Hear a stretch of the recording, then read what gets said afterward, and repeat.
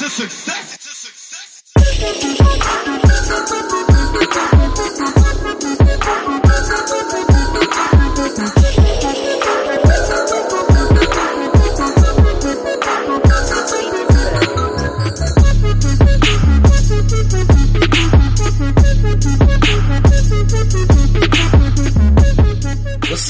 What's up?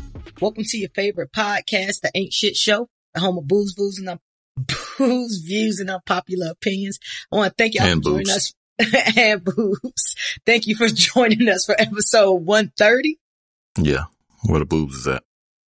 My name is Fresh, and I'm one half of the pod gods, and with me is the best man in all the podcast land, boob enthusiast, Mr. BL. What up? Hola. Fuck is good. Hope y'all doing all right. Happy election day. We're recording this on a Tuesday. Are you ready for the season finale of America, P? Yeah, man. Well, I mean, it ain't quite there. This is like the final steps. Like when you get to, it's like the second to the last man. When you on the game or some shit. Hell yeah. Hell yeah. Right before you get to King Cooper. Mm-hmm. It's like, it's like Baby Cooper and shit that you gotta beat. He got mad lives. Yeah, because it's not going to be an easy exchange of power, a peaceful exchange of power. If this goes the way that I want it to go. Did you vote early? Nah, I voted today. Oh, you voted today? How was that experience? It was in and out? Yeah, took no time. No time at all. I mean, it's never like I always vote on the day of. Like I've never voted early and shit. For some reason I just don't do it. And I never really had to wait in line. I've never had to wait in line at the polls ever. Not that I can remember anyway. Oh, I definitely had to wait in line last presidential election. I had to come to North Carolina because I was not registered to vote in Georgia. And I had to go to North Carolina and vote. And I voted on the day of the election. The line was long as fuck. And the Republicans was out that bitch. And it proved by way of the results of the election that they were out that bitch. Well, I was actually just looking. Where did you vote in Durham or where'd you vote? I voted in Wake. I voted in Cary. Oh yeah. Well, actually, I mean that didn't really happen. They won Wake County last year, and they won Wake County this year. They did. I was happy, but it was red out there when I went. Like it was very, I feel like Wake County right now. I don't know if I can't. And they won it last. Hillary won it last time. They won Durham and Wake County because it's predominantly diverse and college educated, and you know what I mean. It's a triangle in Wake County and shit. So they were just talking about it right before we started recording and shit. So we'll see. You know what's interesting though about that whole education piece, because North Carolina.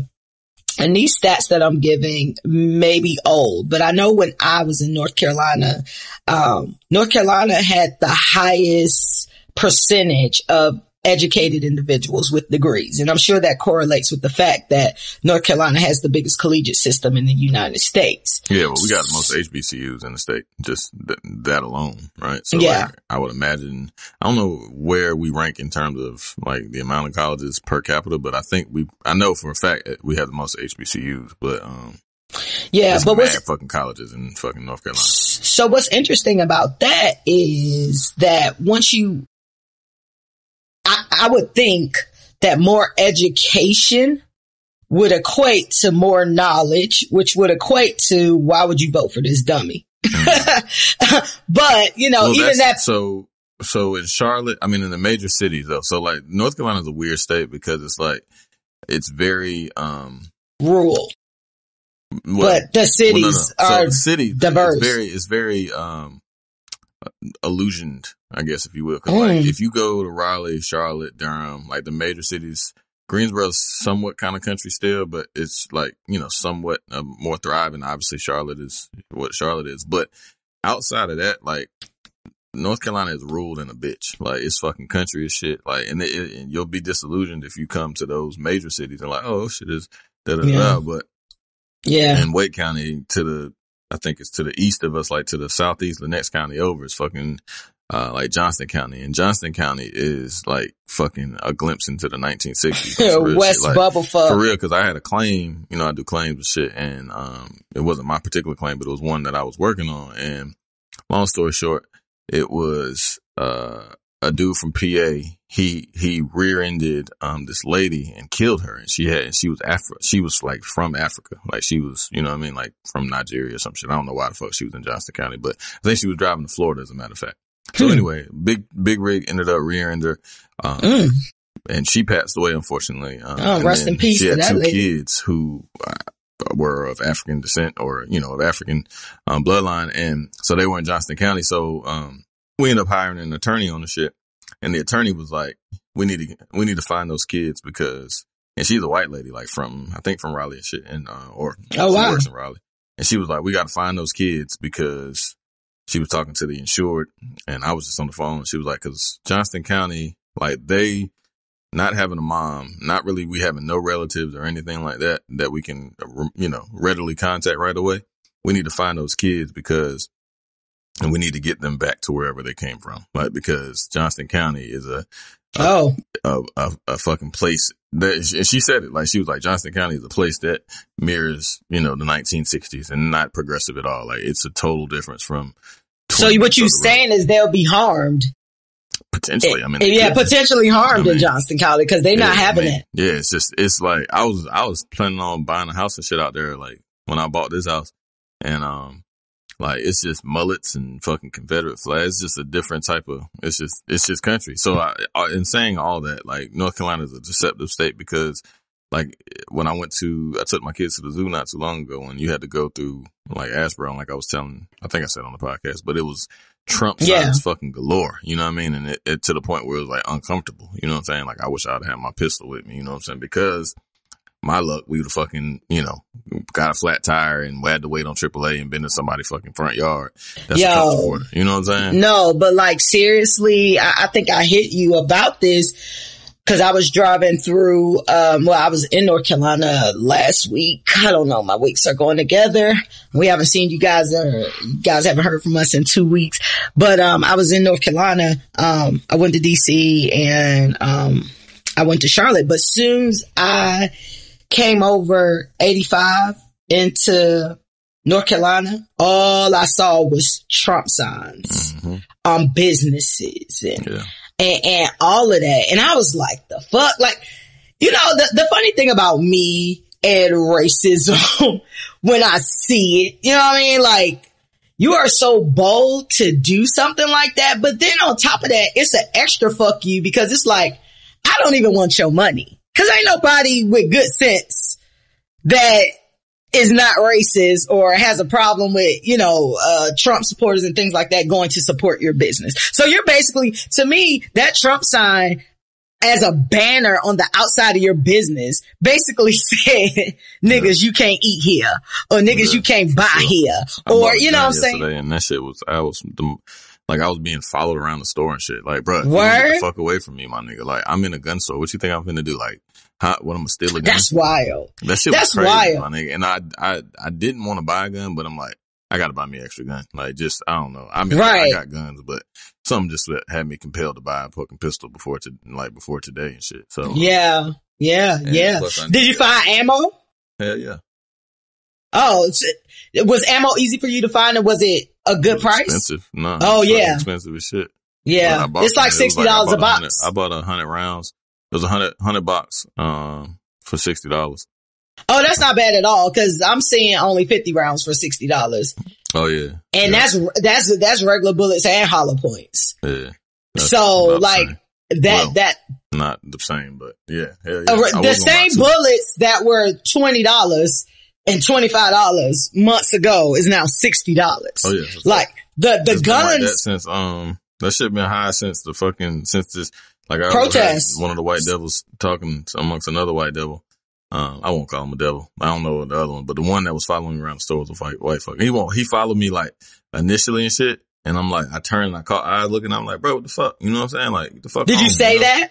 I looked at him with the what the fuck eyes. Like, yeah. Cause it was me and my homeboy and shit. My homeboy went with me. I was like, You know, like we looked at him like, nigga, fuck me. And you just opened the door for us. Like, yeah, like, I mean, we got masks on. They didn't have masks, of course, because they're fucking white and they're fucking. Yep. Yeah, it's weird as fuck. None of the workers in there had masks on. You know what I'm saying? But they got like a big ass sign that says like, please use sanitizer. Like, oh, got you. That shit come from the mouth. Fuck you mean? Listen, I was in High Point. I stopped in High Point for gas, right?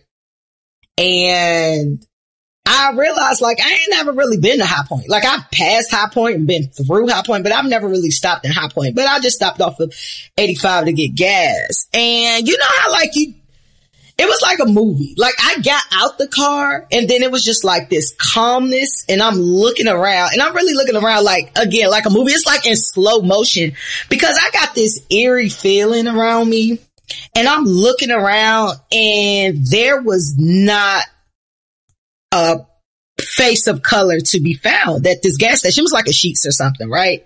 But it was just so weird, because I look over and I see like this biker gang sitting there. I guess they getting gas and doing whatever, but it's probably about 16 white men looking exactly how you think they would look, with Confederate flags all over their jackets and vests and shit like that. And then I'm looking, and it's just white people. And they're walking in and out of this Sheetz. Nobody has on a mask, right? And this is the part that really, like, oh, you need to be aware of where the fuck you at and what's going on right now, because it was a big yellow sign almost on every Sheetz I done went to. And when I was in North Carolina, there's a big yellow sign on the door that says face coverings required, mask required. Nobody had on a mask, my nigga. They was going in and out that bitch, didn't give a fuck. So I'm looking like, yo, I'm literally the only black person here. But for some reason, I didn't get scared. I was just kind of like, oh, like, I got these niggas, they about to try those shit with me. And especially like with the biker gang. You know what I mean? Like right. They doing they shit, but it was like no black people, or just people of color, Hispanic, Asian, nothing. It was nobody, and they was just doing whatever the fuck they wanted to do. Then nobody checked them when they came in there without a mask on. They were just going in and out. Nobody had on a mask, my nigga. Not one person in that whole store. I was the only person with a mask on, looking crazy. Mask was gonna stay on. Store attendants? Huh? The store clerks? They were white. The guy who checked me out had a mask on, but it was like under his chin and shit. Oh. Yeah, it was under his chin. Like, he just had the shit on his ears. You know what I mean? Like a chin strap and shit like that. Shout out to niggas who gotta wear them shits all day. That shit is a different, shout out to y'all, cause that shit is tough. Like, after about an hour, I'd be ready to take that shit off. Bro, let me tell you something. Let me tell you something about running through the fucking airport with a fucking mask on.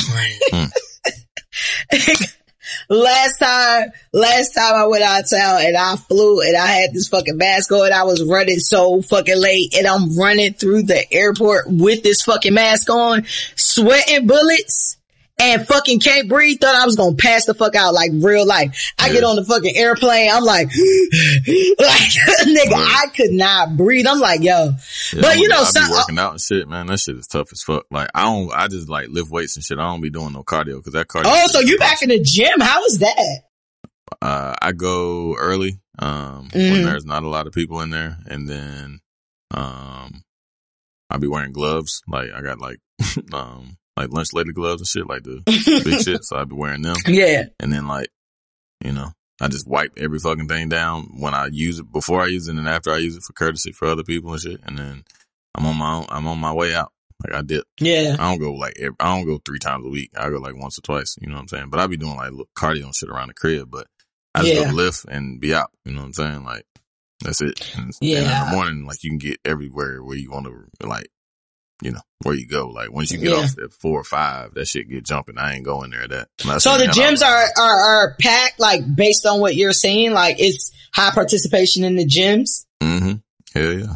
Word. I mean, not high participation, but like 4 o'clock, 5 o'clock when motherfuckers get off work. That shit, it be motherfuckers in there like. It's a lot of black people in there? Yeah. Yeah. Interesting. Yeah. It's a bunch of everybody in there. You know, like old motherfuckers, young motherfuckers, black, white. You know what I'm saying? My gym is not open. I know a lot of gyms are not open. I can't necessarily say that gyms are still closed. I can't really imagine gyms being still closed in Atlanta since everything is open. The club is open and the gym should be open. Yeah. Phase 3, but I feel like our governor gonna shut this shit back down. Oh yeah, shit about to shut back down. Second wave, it's on its way. So y'all need to start getting y'all toilet paper together and all that shit y'all love. Get your, listen, we 7 months into this now? I don't know how many months we are into this. Lysol is still at a minimum. Like you can't find that shit nowhere. So, funny cause I have some right here. But yeah, maintenance people came in my crib. I sprayed that shit down. But yeah, man, it's crazy because this second wave is definitely coming or is here. We have 230,000 people who have died from COVID and people are still voting for Trump. Have you had any, interesting conversations or lose any friends in the past couple of weeks in regards to the election? Nah, I don't really talk to nobody. Like all the people I talk to is my people. It's facts. And even the people that like are my people, it's weird because like out of 1 out of every 10 black people that I've met is like on some bullshit. Everybody is fuck like fuck Biden, you know what I'm saying? But really fuck Trump. Like niggas be, you know what I'm saying? Like fuck Biden, you bitch ass nigga too. But it'd be the weirdo blacks that just like go out their way to like be anti-Biden, and like it's impossible to be anti-Biden when Trump is in office. Like I totally get why you have the disdain that you have for Joe Biden. Totally, it's super founded, all that shit. But you got a motherfucker in this bitch right now that's telling white motherfuckers who has galvanized white people like no other motherfucker has ever galvanized white people since in our lifetimes or even in any president's lifetime for that matter. Like this motherfucker is I agree. A bellow to a fucking fireplace. You know what I'm saying? Like he is just stoking the the flames. Yeah. And you on the opposite end. So like my point is like, even if you have total disdain and even if you're not fucking voting, don't try to fuck niggas up by just like casting your fucking dispersions on. And it's again, everything that Biden has done is some creepy, weirdo fuck shit. But that motherfucker ain't at the helm and at the fucking podium telling motherfuckers that it's all good to kill you, and has not said that shit multiple times. You know what I'm saying? Like, and that's the thing for me. Like that shit is just weird as hell. You know what I mean? Like, just shut the fuck up. You know what I mean? Like, if you don't give a fuck not to vote, you shouldn't give a fuck to give a fuck enough to be able to put, you know what I'm saying, all this other fucking rhetoric out there. You know what I'm saying? Like, that shit is the most super weird shit for me ever. Like, why encourage people to not vote? Disrespected our people, like blatantly. In your face. Blatantly. Disrespected the fuck out of you, your mama, your grandma, your great-great-grandma, all that shit, like, and all your cousins, all your people, like, and again, Biden has done that shit covertly, right? But this motherfucker, like, you are being killed in the street, and this motherfucker is egging that shit on. Like, listen, I've heard this phrase, which I think is perfect. Don't compare to the almighty, compare to the alternative. You know what I'm saying? I understand. I don't have a disdain for Biden because I know it wasn't just him with his 94 crime bill or whatever. I do think, when Joe Biden wins, he will be he's better than that guy president. Not that he was, so accomplished and all of these other things. But my whole thing about it is if we go back into presidents of my lifetime in which I've been alive for, because I can't really speak on the feelings and things like that of presidents before my time and what other people went through. Fucking Trump is the worst. I will pick any of those other presidents before Trump. I will pick fucking George Bush before, right? It don't even have anything to do with a job. Like, I wouldn't hire him for literally anything. Nah, that's not. Like, he wouldn't be the best person for anything. Like, I wouldn't let that motherfucker cut my grass.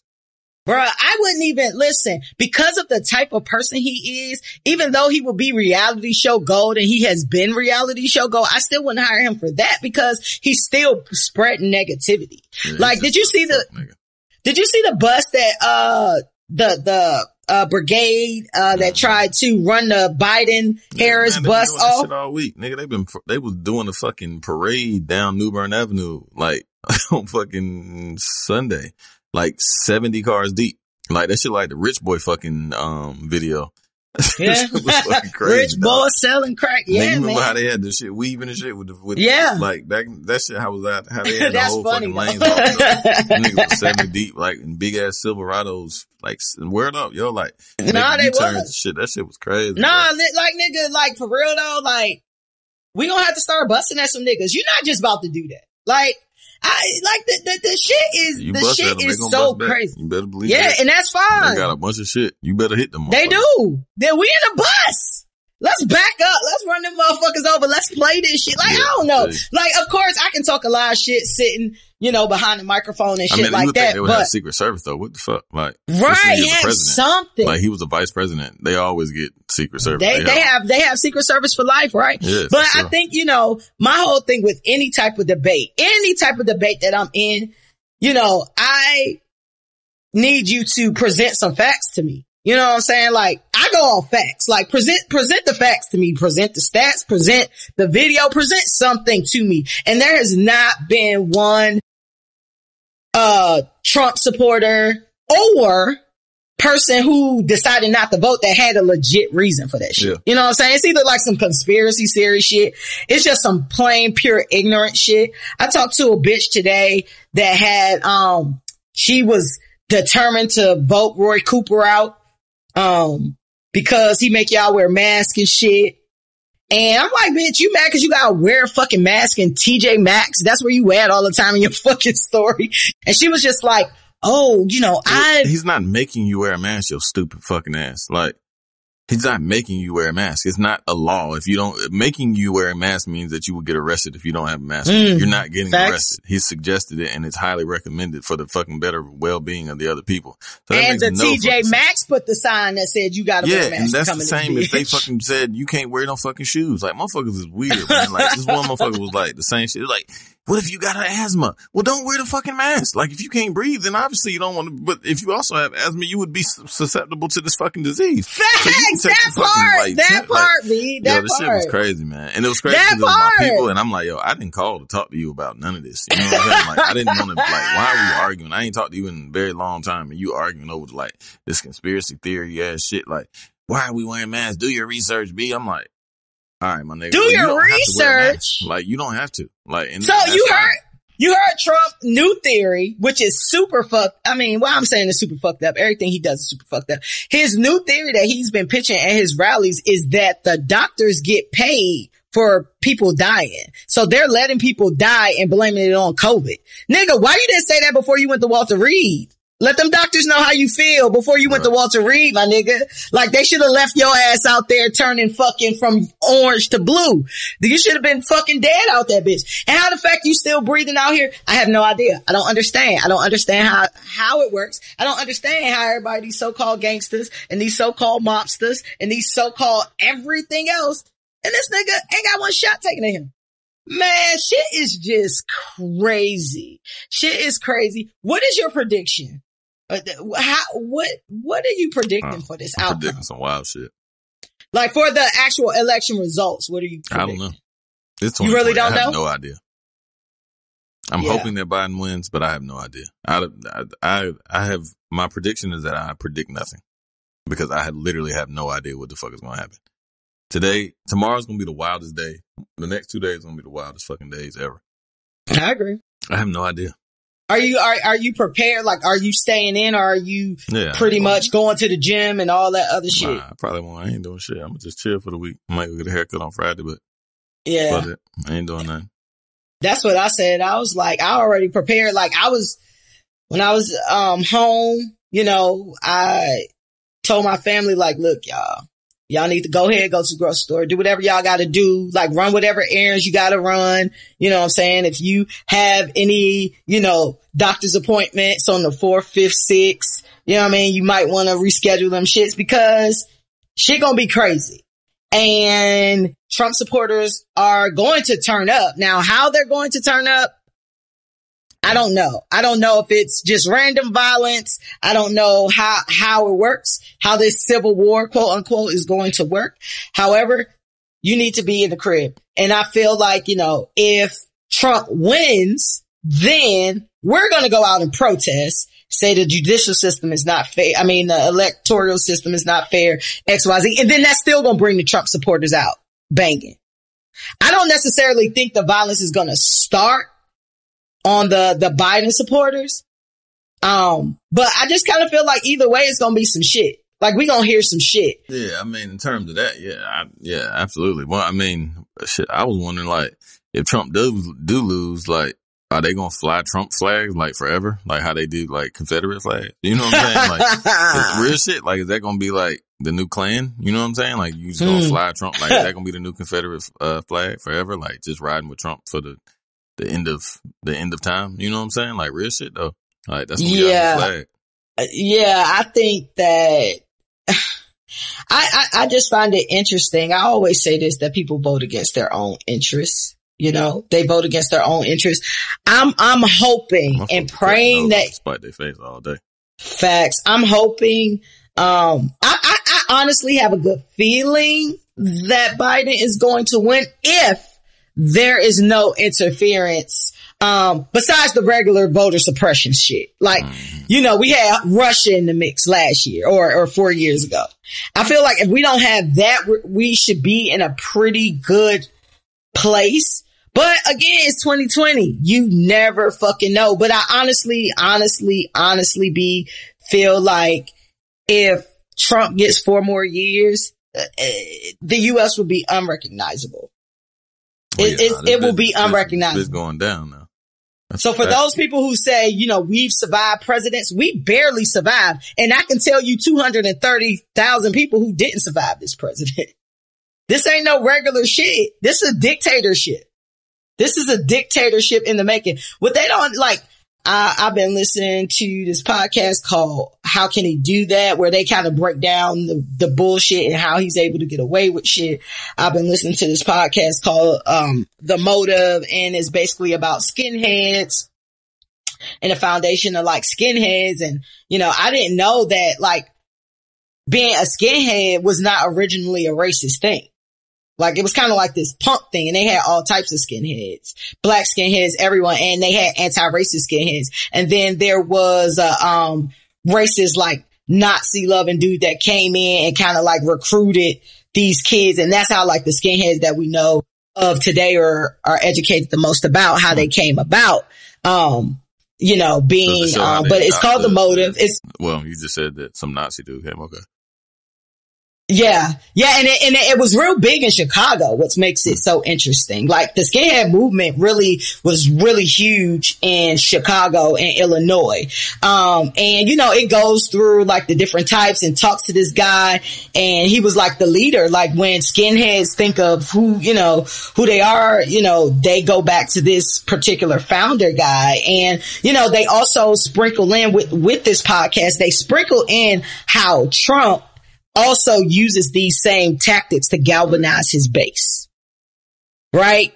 And they also talk about I learned a lot about Ronald Reagan through what's going on with Trump. Trump is using a lot of Ronald Reagan's playbook. And I knew about, Iran-Contra. I knew about, how, Ronald Reagan was racist and all of that. And, that's when I was born. Yeah, he was an actor, all of that. But I didn't know I guess I didn't really know that his agenda was as purposeful and racist as it was, and how he basically has this playbook that Trump is using, and not only using, but, to the 10th degree, you know what I mean? And Trump also uses tactics that were employed by Adolf Hitler. So that's why everybody is saying like, y'all think shit like this now and like it's going to be okay. But you know, it's 6 million people that died in the Holocaust. That's a lot of motherfuckers. Like, and even though I've been to the Holocaust Museum and I've learned about the Holocaust and I've seen Schindler's List like everybody else, I was like, that is a lot of people. I don't know why I didn't. I love history, but I just never seen it. And I also wanted to go to the Holocaust you should Museum, definitely check out that shit was Schindler's closed. Every time I want to go to a museum in DC, like that shit, like I always go at like 4.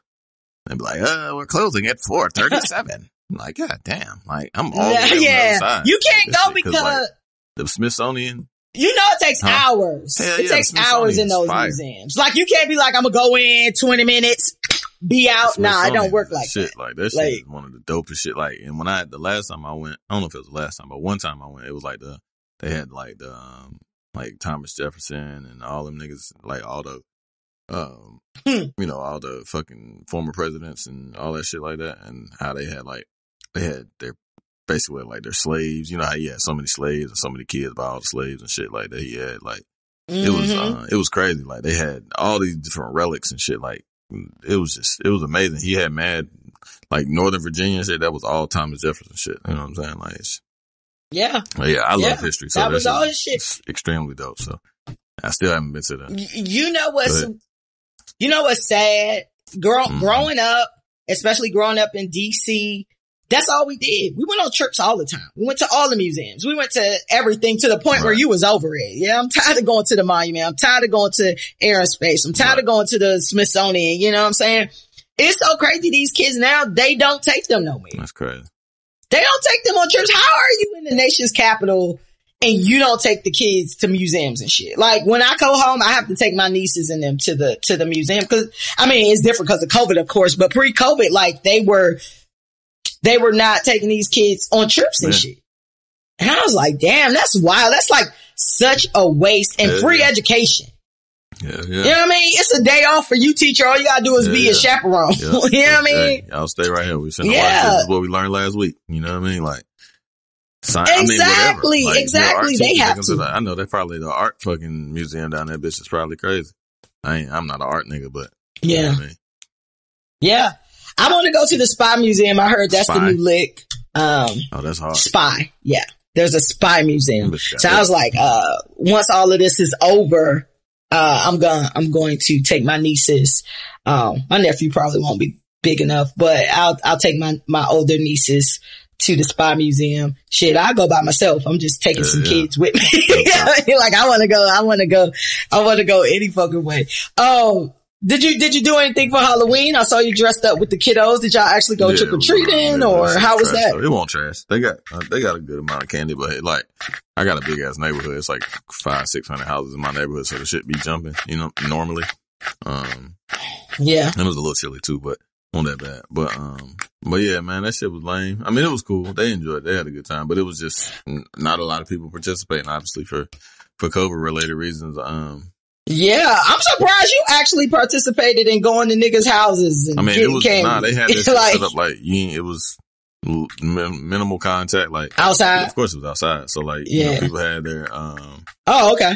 They had their. So you had to go like knock up on the door and say trick or treat and shit. Like it was maybe 1 or 2 houses that the kids went to, but you know, they had their mask on, like in addition to like their oh, yeah, it really that sucks. It is what it is.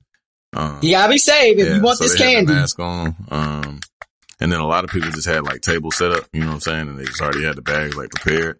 And then, you know. Okay, that's good. Some people had like shoots and shit, you know what I'm saying? Where they shoot the candy out. It was pretty dope. But yeah. Hey, that's pretty cool. I mean, that's pretty cool. Dope for what it was. I mean, you know, when you see groups of people, you just stand to the side, you know what I'm saying? Like social distance. Yeah. Shit was trash, but kids was alright. The world gonna be so interesting once all this is over and how human contact resumes and if it resumes. But yeah, and then I went Saturday night. I went and watched the fight at my homeboy house to stay up the street. And that was excellent. It was a really good fight. It was dope because all my homeboys, not all my homeboys, but a good amount of my homeboys was over there. So, you know, we was playing the COVID game. You know what I mean? Nobody had masks because I was extremely fucking drunk. But, you know, I'm good. So You know, just because I mean, at some point you're gonna have to have some type of physical interaction with somebody. You know what I'm saying? Like, I just can't sit in the house all goddamn day. It's just like all day, every day. You know what I'm saying? It's just very difficult for me in my social life. So yeah, but nah, it was a good fight. You know what I'm saying? Yeah. Some good fish. Yeah, I got really fucking drunk. I was fucked up on Sunday. Like, it took me forever to shake back. I ain't been that fucked up in a while. What were you drinking? What were you drinking? I forgot. Like brown? Tequila. Oh, tequila. Pretty much the half. Like, it was a fifth. I drank half the fifth. Like, and I didn't even realize it. I was just getting fucked up. We was having a good ass time and taking shots to every fucking thing. You know how that shit go. That shit was fucked up. And then time went back, and then like, so we stayed up till like 4 a.m. just talking and bullshitting around. And then like, I woke up because my body's like programmed to wake up super fucking early. So I woke up. I didn't go to bed till like 5, and then I'm so glad I'm not cursed with that. So fucking lame. And then like, yeah, I had to make breakfast because Tiff made breakfast the day before. You know what I'm saying? Like, fuck. And then so I made breakfast, and I went way back down. Fuck that shit. Kids was on their own. You on your own. I was in I told you I was in I was at home, then I was in Charlotte, so I was occupied the past 2. Oh no, I wasn't. I had approved motherfuckers in my house. Mad people at your crib. Listen, it wasn't mad people it's mad people in my family, like in my immediate family. I mean, I'm sure they all like be around other motherfuckers and shit. That's just how shit goes. Hey, well, that was my risk that I took around my family and around my certain set of friends, which I do. You know, if you look at who I've been around for the past fucking 7-8 months or however long it's been the same individuals, you know. Some people are required to get tested every week, and everybody else kind of goes off of them. Like, if they don't have it, we don't have it. Like, you know what I mean? Because of their jobs or whatever the case may be. But thank God, lucky, I haven't been in any, situations. And if I have had COVID, it's been asymptomatic and it needs to stay that way.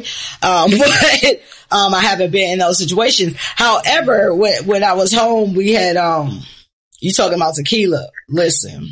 When I was in Charlotte, shout out to Tighe, it was her birthday, and we had so much fucking 1942. Oh, y'all niggas rich. I like it. And they rich. Listen, I bought a bottle because it was her birthday, and I bought a bottle because that's what she requested, and she's done a lot for me. So I bought that. I mean, you know what? When I first processed it, I was like, that's a lot of fucking money. That shit like a buck. I mean, I'd have had it before, but I've never purchased it. You know what I'm saying? I was like, that's a lot of money. But I was just like, you know what? If I was going to their house anyway, I would buy alcohol, and it would probably come up to that amount anyway.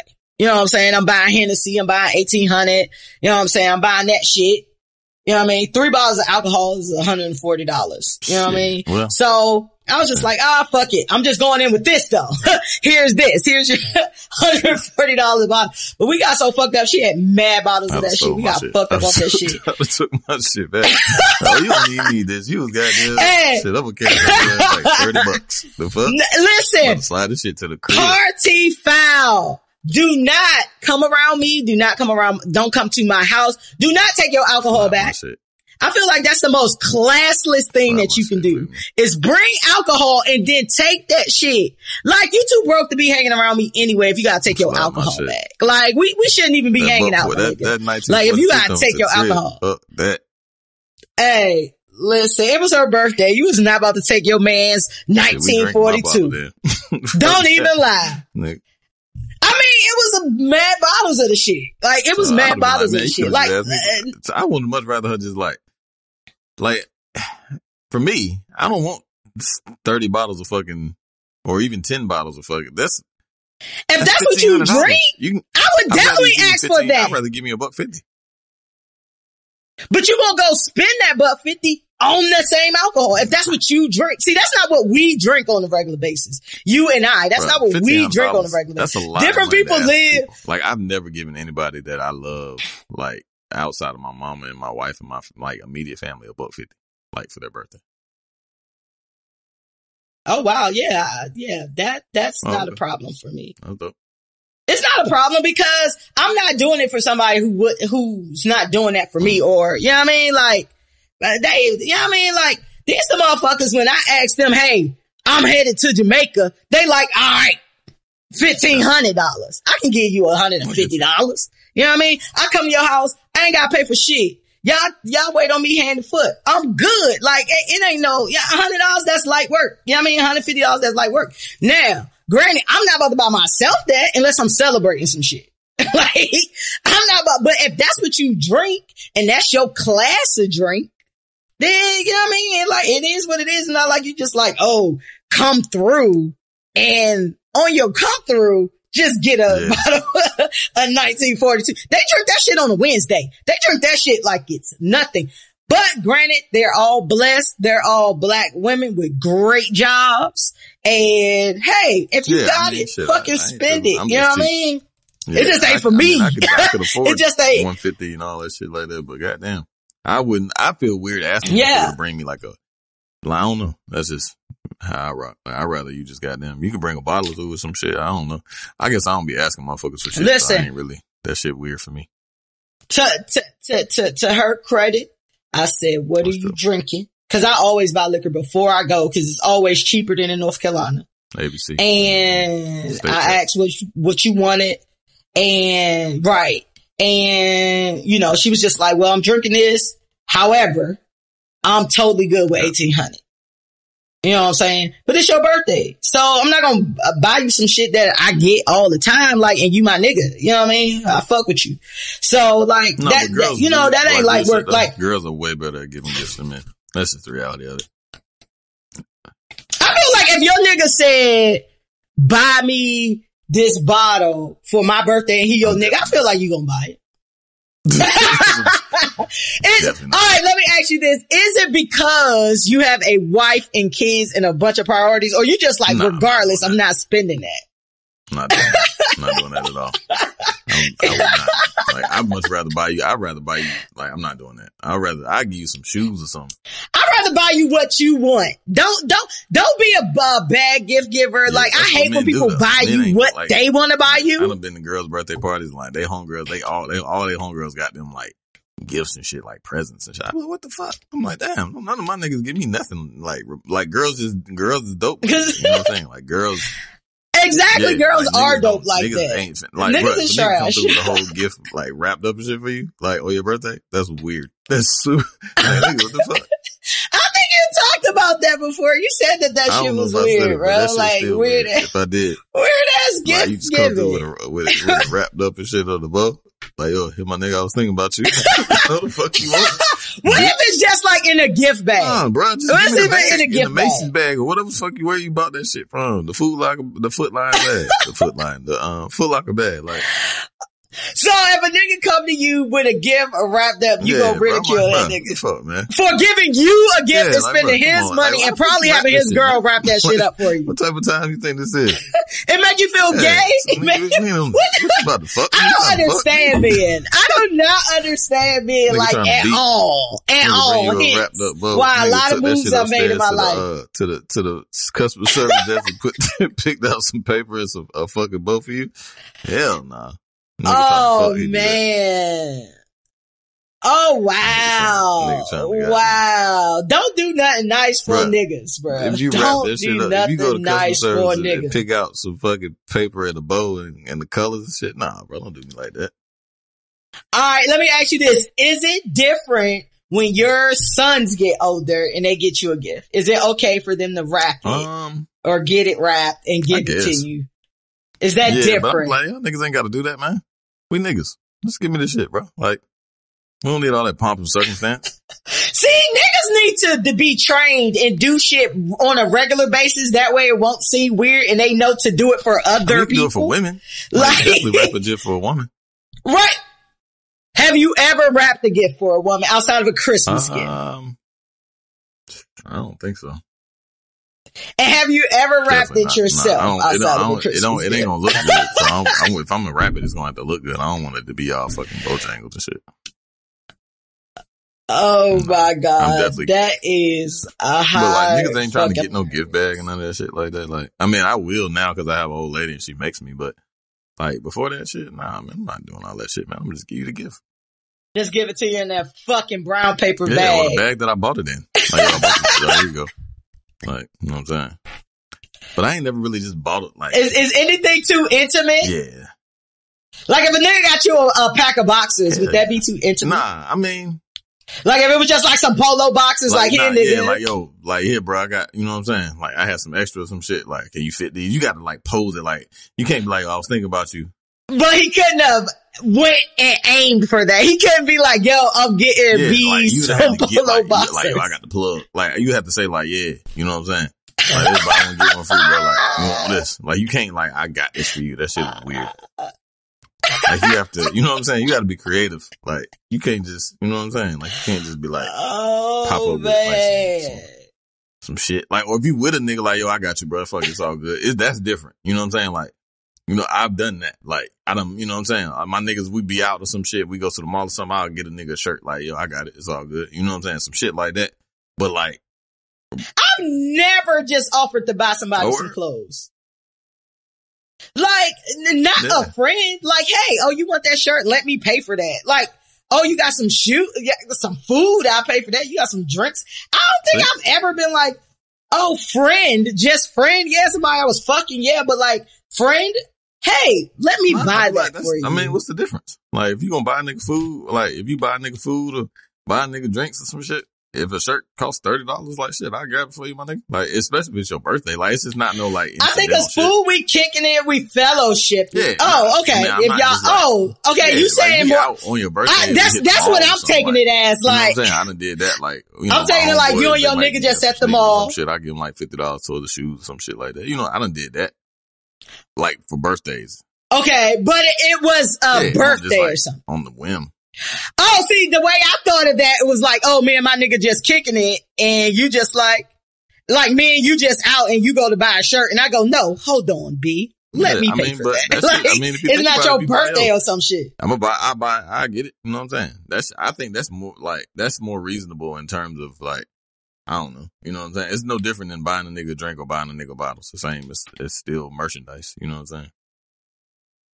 Yeah, I'm buying you food and I'm buying you drinks because we're fellowshipping and we're in this. Getting fresh together. I get the scenario. I get the scenario if it is the person's birthday. I've definitely done that.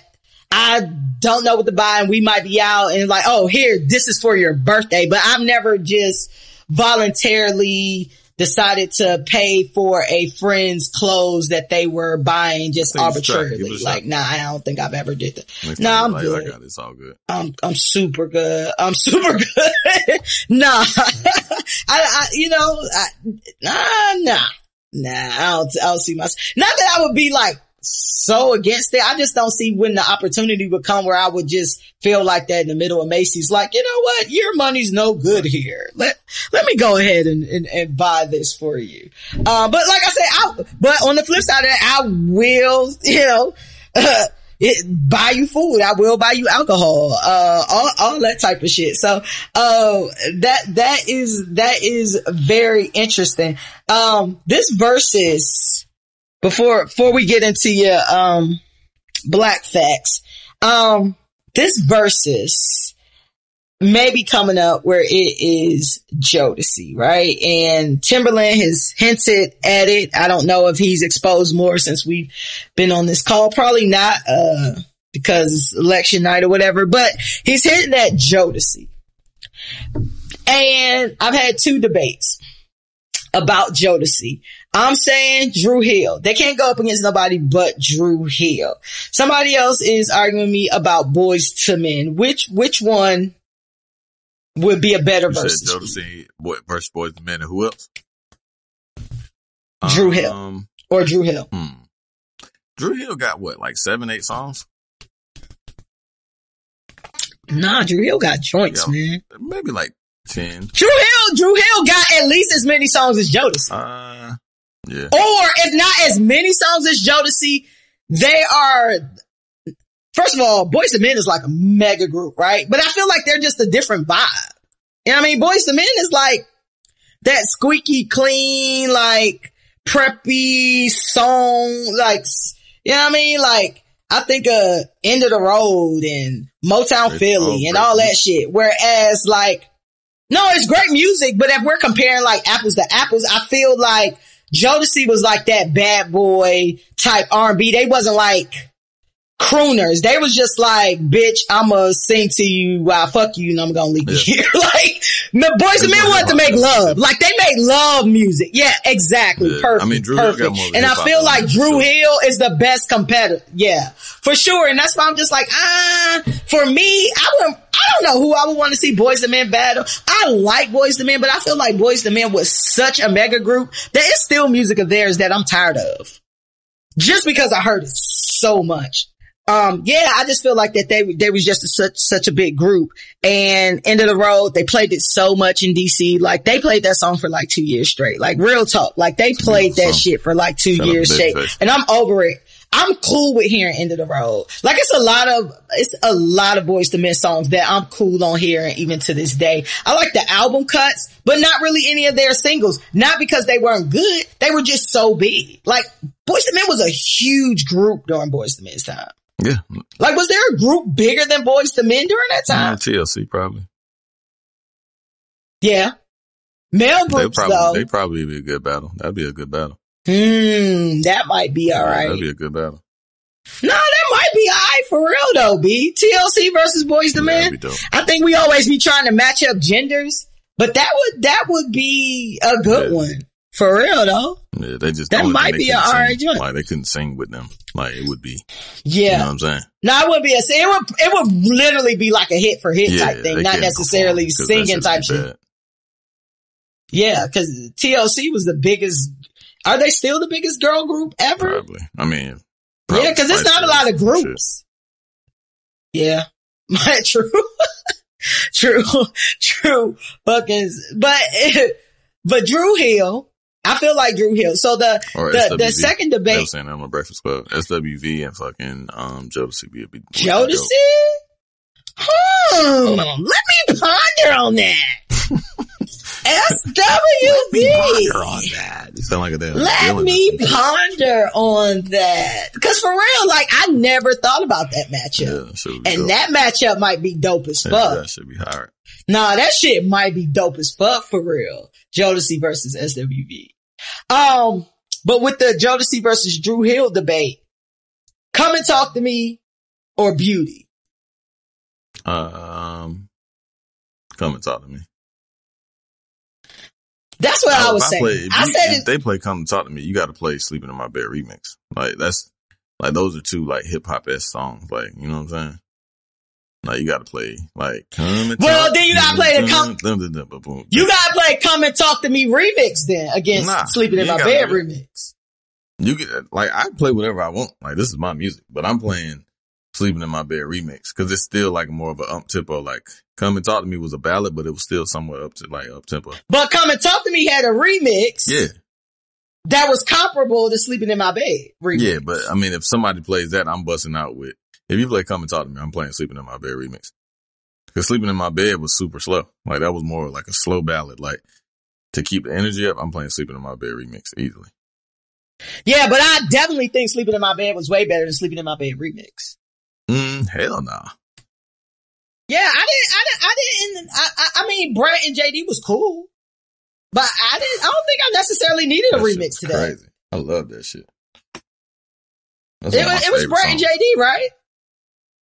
That's was the debate I was in with somebody about Beauty, cause they like Beauty is like their favorite song, period. And I was like, Beauty was a great song. I love Beauty, but like Versus is about the collective. You know what I mean? Like what the crowd gonna react to most. And I think the crowd will react to Come and Talk to Me. Because I done been to like Groove and shit like that. And you know, they only play R&B. And anytime they play Come and Talk to Me, everybody get into their KC. Oh yeah. Like, everybody get into their KC. Like, name when fucking Beauty come on though. Cisco. Niggas be singing the fuck out of Cisco. Like Cisco. I love Drew Hill. I'm just playing devil's advocate here. Like, I think both of them songs fire as fuck. So I'm just talking about crowd. Like, I'm just thinking about like the crowd. I think people gonna react because I feel like that was a single. Everybody knows. Was Beauty a single? I don't know. Yeah, hell yeah. That was when Jazz died. Was That's Speedy when was- the old girl on Jazz, that's one that Jazz was in, on it. When he had Myra from Oh, was that it? Nah, I think that was 5 Steps. Nah, that wasn't 5 Steps. We were That's my shit, 5 Steps. My Nah, I be shit. singing that. Like I used to. 5 Steps was my shit, my nigga. I'm gonna listen to some Drew Hill this week. Jodeci, First, I gotta let them announce it. it. Jodeci should have battled like 112, and 112 would have got them the fuck out. Nah, 112 don't have enough. Crazy as fuck. You crazy as fuck. We already talked about this, I feel like. They smoked Jagged Edge, and I'm like a super Jagged Edge fan. They had mad shit that they didn't even play. I think Jagged Edge was comparable. Nah. 112 got some. I don't think Jodeci is comparable to 112. Jagged Edge is my favorite group of all time. Do you feel like 112 has a chance against Jodeci, though?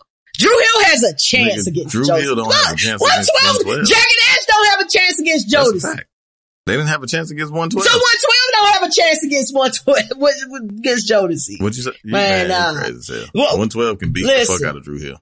112 got mad hits. 112 can beat Drew Hill? Hell no. Yeah. Hell Drew Hill no. don't have but 10 songs. Nigga, Drew Hill has like 3 albums you can play from beginning to end. Not widely known. From beginning to end. They were multi-platinum every time. The first 3 albums. Like 112, them niggas. 112 had 1 platinum album. Crazy as hell. They had Room 112. What was the other album that was real big? The Peaches and Cream album, the shit that came out with Peaches and Cream, that was big as fuck. Like, that was the only song on that album. All right, now we gotta look up 112. Don't worry, I'll look it up. 112 albums. Man, you can just go to their fucking playlist when they did battle, fucking, what's the name? When they battled Jagged Edge. All right, so 112 Jodeci had 2 albums. Has 112, the first album is double platinum. The Room 112 is double platinum. And part 3 is platinum. Boom.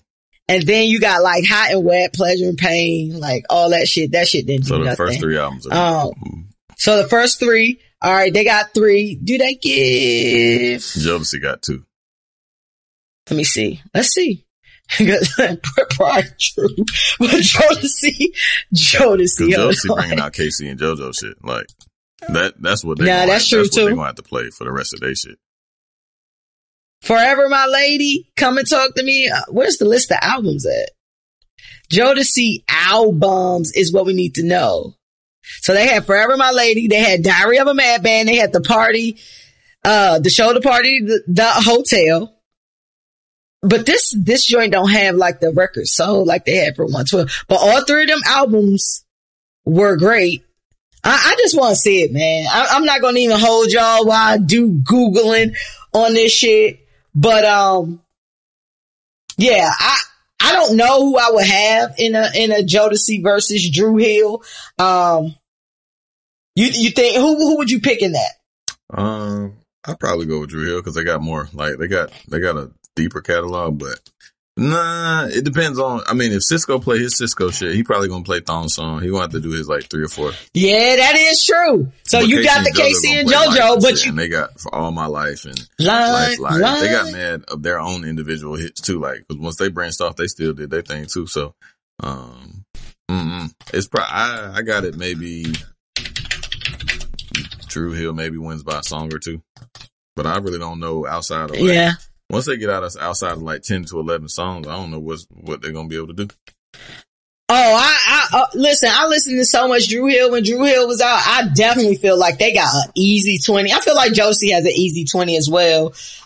Because their albums were probably like, they don't have to just go to singles. They can go to album cuts as well that were just as big. And then, like what make it so great is like back in them days, the movies used to have soundtracks and shit, so they might play some shit you forgot all about because that shit was on a soundtrack. So I'm saying life. True. Life. That was my shit, man. And fun fact that people want to take away my black card because I don't think Life was funny. You're fucking nuts. Yeah, I didn't find Life funny at all. And I was so disappointed and I was excited. I'm like, fucking Eddie Murphy. Have you seen it since the first time? Fucking Martin Lawrence. No, because I don't watch it anymore. You've only watched it one time? Why would I punish myself again if I didn't like some shit? Whatever year it came out. So 90 what? Listen. Life movie. Let's see. If I'll give you $10 just to watch it again, see if you like it.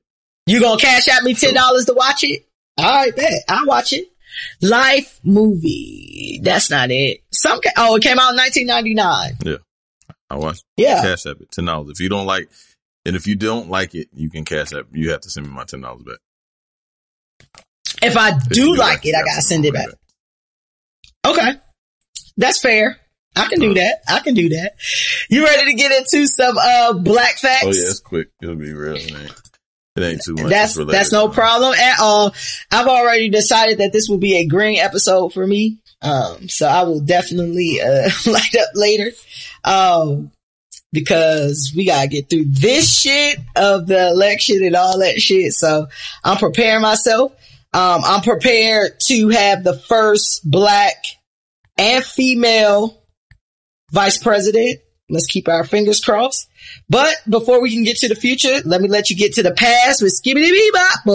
B's Black Facts.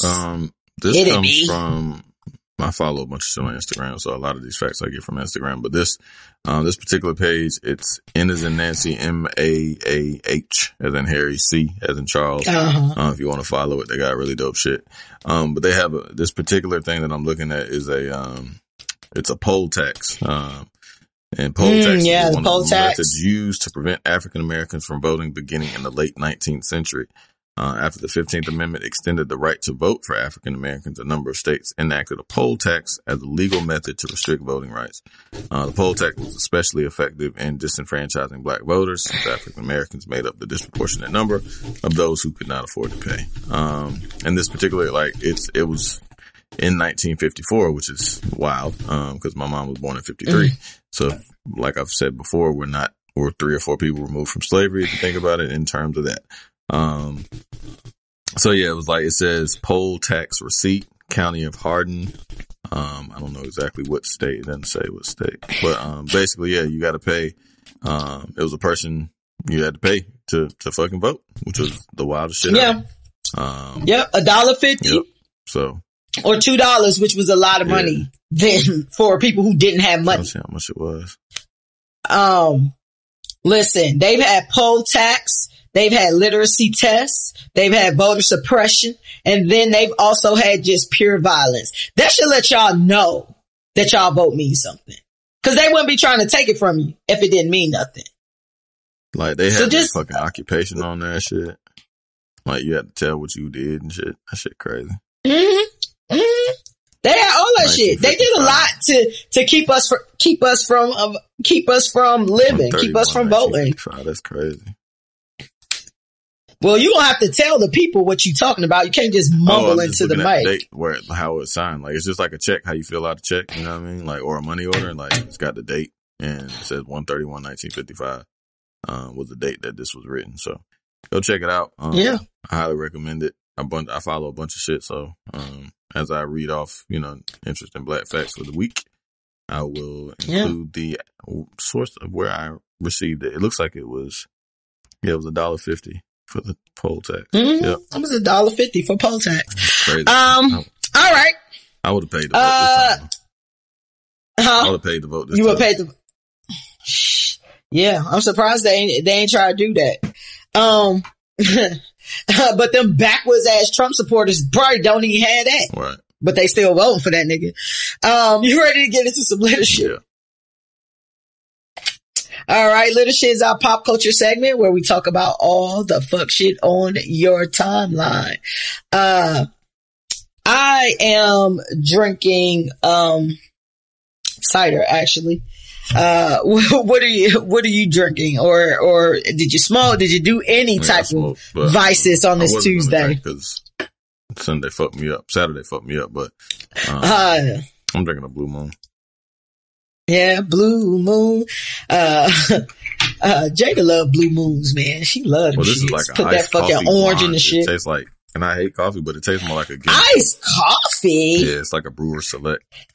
I brought like a that sound real pumpkin spice latte. Nah, it tastes like a Guinness. It's like a Guinness. It's like a Guinness blonde if you have a Guinness. That's what it reminds me of. Pretty good. All right. So for y'all, beer drinkers, y'all know what he's talking about. So yeah, let's get into the bullshit. So first up is your guy. So a judge in Cleveland put boxer Adrien Broner in jail on Monday after holding him in contempt of court. The situation was related to a civil lawsuit filed by a woman who was allegedly assaulted in a nightclub in 2018. So your boy Broner failed to cooperate multiple times with multiple deadlines the judge set for him, and he also had to hand over documents showing, his finances and things like that. And the judge ordered him to pay $800,000 in a civil suit with this woman. And the judge said, Mr. Broner, you have continuously defied my court orders that I've given, and the jig is up today. Her words. That's exactly what she said. When he was charged back in 2018 for gross sexual imposition, 4th degree felony, misdemeanor sexual imposition, and abduction. Which is a 3rd degree felony from a 35-year-old woman, in a nightclub. He pleaded guilty in 2019, of unlawful restraint. So I guess that's like abduction light. So they were both misdemeanors. The judge placed him on 2 years probation, then the woman filed a civil lawsuit. And that's where the $800,000 come in. Broner, not only did he not show up for the hearing, he didn't even have an attorney show up on his behalf. Therefore, the judge ruled in this woman's favor. During the hearing, the judge cited that he's always on Instagram showing tons of money and large pockets of cash. Broner claimed that he only had $13 to his name. Broner is now in jail until he can provide complete and truthful information about his finances. These boxers, these your people. Broner is another nigga I don't really fuck with like that because I think he's ignorant as fuck. But make it make sense to me. What do you think about all this? I don't give a shit. Broner's a piece of shit. I don't like that guy. You don't like Broner? I didn't know you didn't like Broner. I've said that a million times on this podcast. Really? Yeah. I can't keep up. Yeah. But nah, I hate him. Like, because he has so much prowess in terms of boxing, but he just fucked nigga away all his shit. You know what I'm saying? But he definitely got bread. Like, he definitely got bread. It says the internet is the internet, but it says his net worth is $9 million. Yeah, he's a champion. He's been a multi-level champion. Excuse me. He's been a multi-level champion. He's been a promoter. He's got a couple champions, or I know one champion for sure under his, that fights for him, under his promotion, company. Yeah. So yeah, he's got some bread, unless he literally just squandered all that shit. And one would think, it's possible when you're, a nigga, cause he's squandered all his fucking, boxing. And he's like a nigga, but like, too. he's like a nigga. Yeah, he's a fucking lame. He be doing mad corny shit. Like, just all the time. Like, all the fucking time. And, so yeah, I don't know, man. The nigga was lying like shit. The thing about it is, it's like, okay, you didn't even show up to present your side, to even try to get out of this. You didn't even you had money, or you had money. You didn't even try. You know what I mean? Like, so this lady was awarded this almost $1 million, $800,000.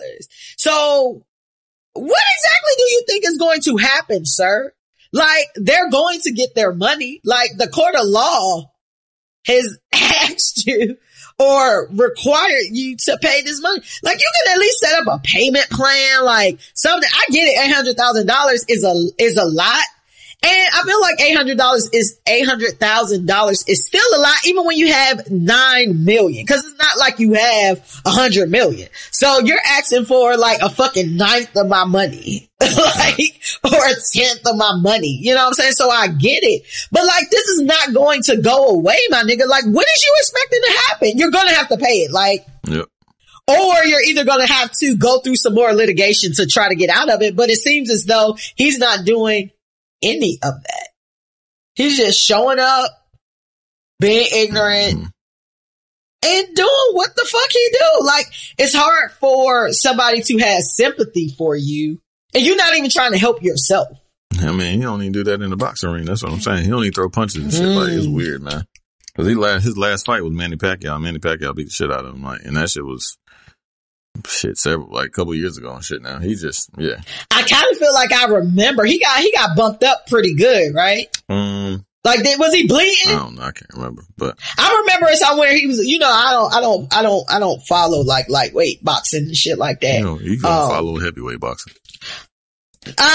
Yeah, I don't. I like to see niggas get knocked out. You should have watched Saturday night's fights, cause that damn retard fucking known as fucking Gervonta Davis and his fucking Baltimore, his 2-2, that motherfucker goddamn knocked the shit out. I thought he killed that nigga. I swear to God, that shit was so fucking vicious. Like, cause he was getting like, yeah, I saw a clip of that. He was fighting. It was a lightweight fight, cause them niggas is little bitty niggas, but them niggas still good boxing. And, Gervonta Davis, I think he is 135, maybe. 135? Yeah, that is crazy. Nice, he got like Tyson. These niggas be lazy. He's small as shit, but he got Tyson strength though. That, like, in terms of like pound for pound. He don't even look that small. Like, small as fuck. He doesn't look that petite. Floyd looked big around him. Like, Floyd was like his promoter and shit, and Floyd was with him. You lied. Floyd looked like he was about 6'2". You know what I'm saying? Like, Floyd looked like Janae Aiko. You telling me Floyd bigger than this nigga? Yeah. Or look bigger than this nigga? I mean, damn, Floyd 5'8", that's crazy. 5'9", you know what I'm saying? So, he like 5'8". You sure? Floyd definitely 5'8". He like 5'8". He probably like $140, $150. Walk around like that. Have you seen him in person? Nah, I ain't never seen him in person. Yes. The reason I asked that. I seen him in Atlanta. The reason I asked that is because, my brother and some of his boys saw, Floyd in MGM. They seen him at MGM a couple times, and, they all said like, yeah, Floyd little, and they were all co-signing like my brother like, yeah, Floyd short, like Floyd was shorter than me, and my brother like 5'6", 5'7". Floyd about 5'8". He about 5'8". 5'7", 5'8". That's what they listed him as. But I mean, oh, so it'd be like that basketball height where they put on inches. They like niggas don't really be that tall. Because Gervonta like 5'4". You know what I'm saying? And there's a considerable difference. You can tell that them niggas. Woo, 5'4". Yeah, that nigga like little, but can fight like a bitch, and like he a retard. That's he crazy. Got like a retard strength. You know what I'm saying? Like, like them niggas be super strong because he can't talk. Like, if you ever see any of his interviews, like it's a fucking struggle. Like, you know what I'm saying? Like, it's a super fucking struggle. You can just tell like he was not good with his words, and he just had to fight all the time. Plus, he was from Baltimore. His parents was on crack, shit like that. You know, the typical inner city. Yeah, kid. I just had a Baltimore conversation. Like, all y'all move out of fucking Baltimore. Baltimore is just not the place, man. Yeah, shit sucks. Baltimore is lost in time in all different ways. Like, it's just lost. It's just a lost land of black people. Yeah. In Baltimore, and ain't none of them quite right in the head. I know quite a few. Them niggas is weirdos. That's a fact. They are. That's why I be so offended when people like, oh, DC, Baltimore, same thing. Nope. We're not claiming that. That is but not. Now, he knocked this nigga out, and they were like trading blows, and like the other dude was a champion too. Like, he was a Mexican. The Mexicans are, if you know anything about boxing, the Mexicans are the toughest of tough. You know what I'm saying? Like, they kind of like reinvented boxing, or maybe even created. I don't know. Don't get me the line on that. But I know that they have a very heavy presence in boxing. Created boxing. And the dude that in particular that he fought was a champion. It was on paper, it was his hardest fight. Because the dude was, like a decorated champion, like won multiple belts and shit, getting money. But they were trading blows. Like, the Mexican nigga was hitting that nigga, because I never really seen Gervonta like lumped up or anything. He had a big ass mouse on his eye. But in that 6th round, he took 2 jabs. Like, Gervonta caught 2 jabs to the face, and like dipped one of them bitches and left hook that motherfucker. My God, that shit. The motherfucker, I swear to God, dude did not get up for 3 minutes. No bullshit. Like, he was in, like, laying there, like, with his knee twisted all out of place and shit for 3 minutes. Like, sleep. Shit was beautiful. Word? So it was at the end of the fight? Yeah, nigga. Was that the knockout? Nigga, he was asleep for 3 minutes. Yeah. It's a count of 10. You know what I'm saying? Like, nigga, there wasn't no more fighting after that. How many rounds was that? It went 6. Oh, okay. Okay. Yeah, shit was good. And all the fights on that card actually were knockouts. Like all 4 of the fights were all like vicious ass fucking knockouts. You got to be a wild nigga. That box. dude, that sound like something good. That sound like something I would have enjoyed. Yeah, boxing that shit. Seeing man. something like boxing that. Good. Seeing something like that. It's like really one of my favorites. It's like probably it's basketball, football, boxing. You know what I'm saying? And they kind of revolve around each other in any given day.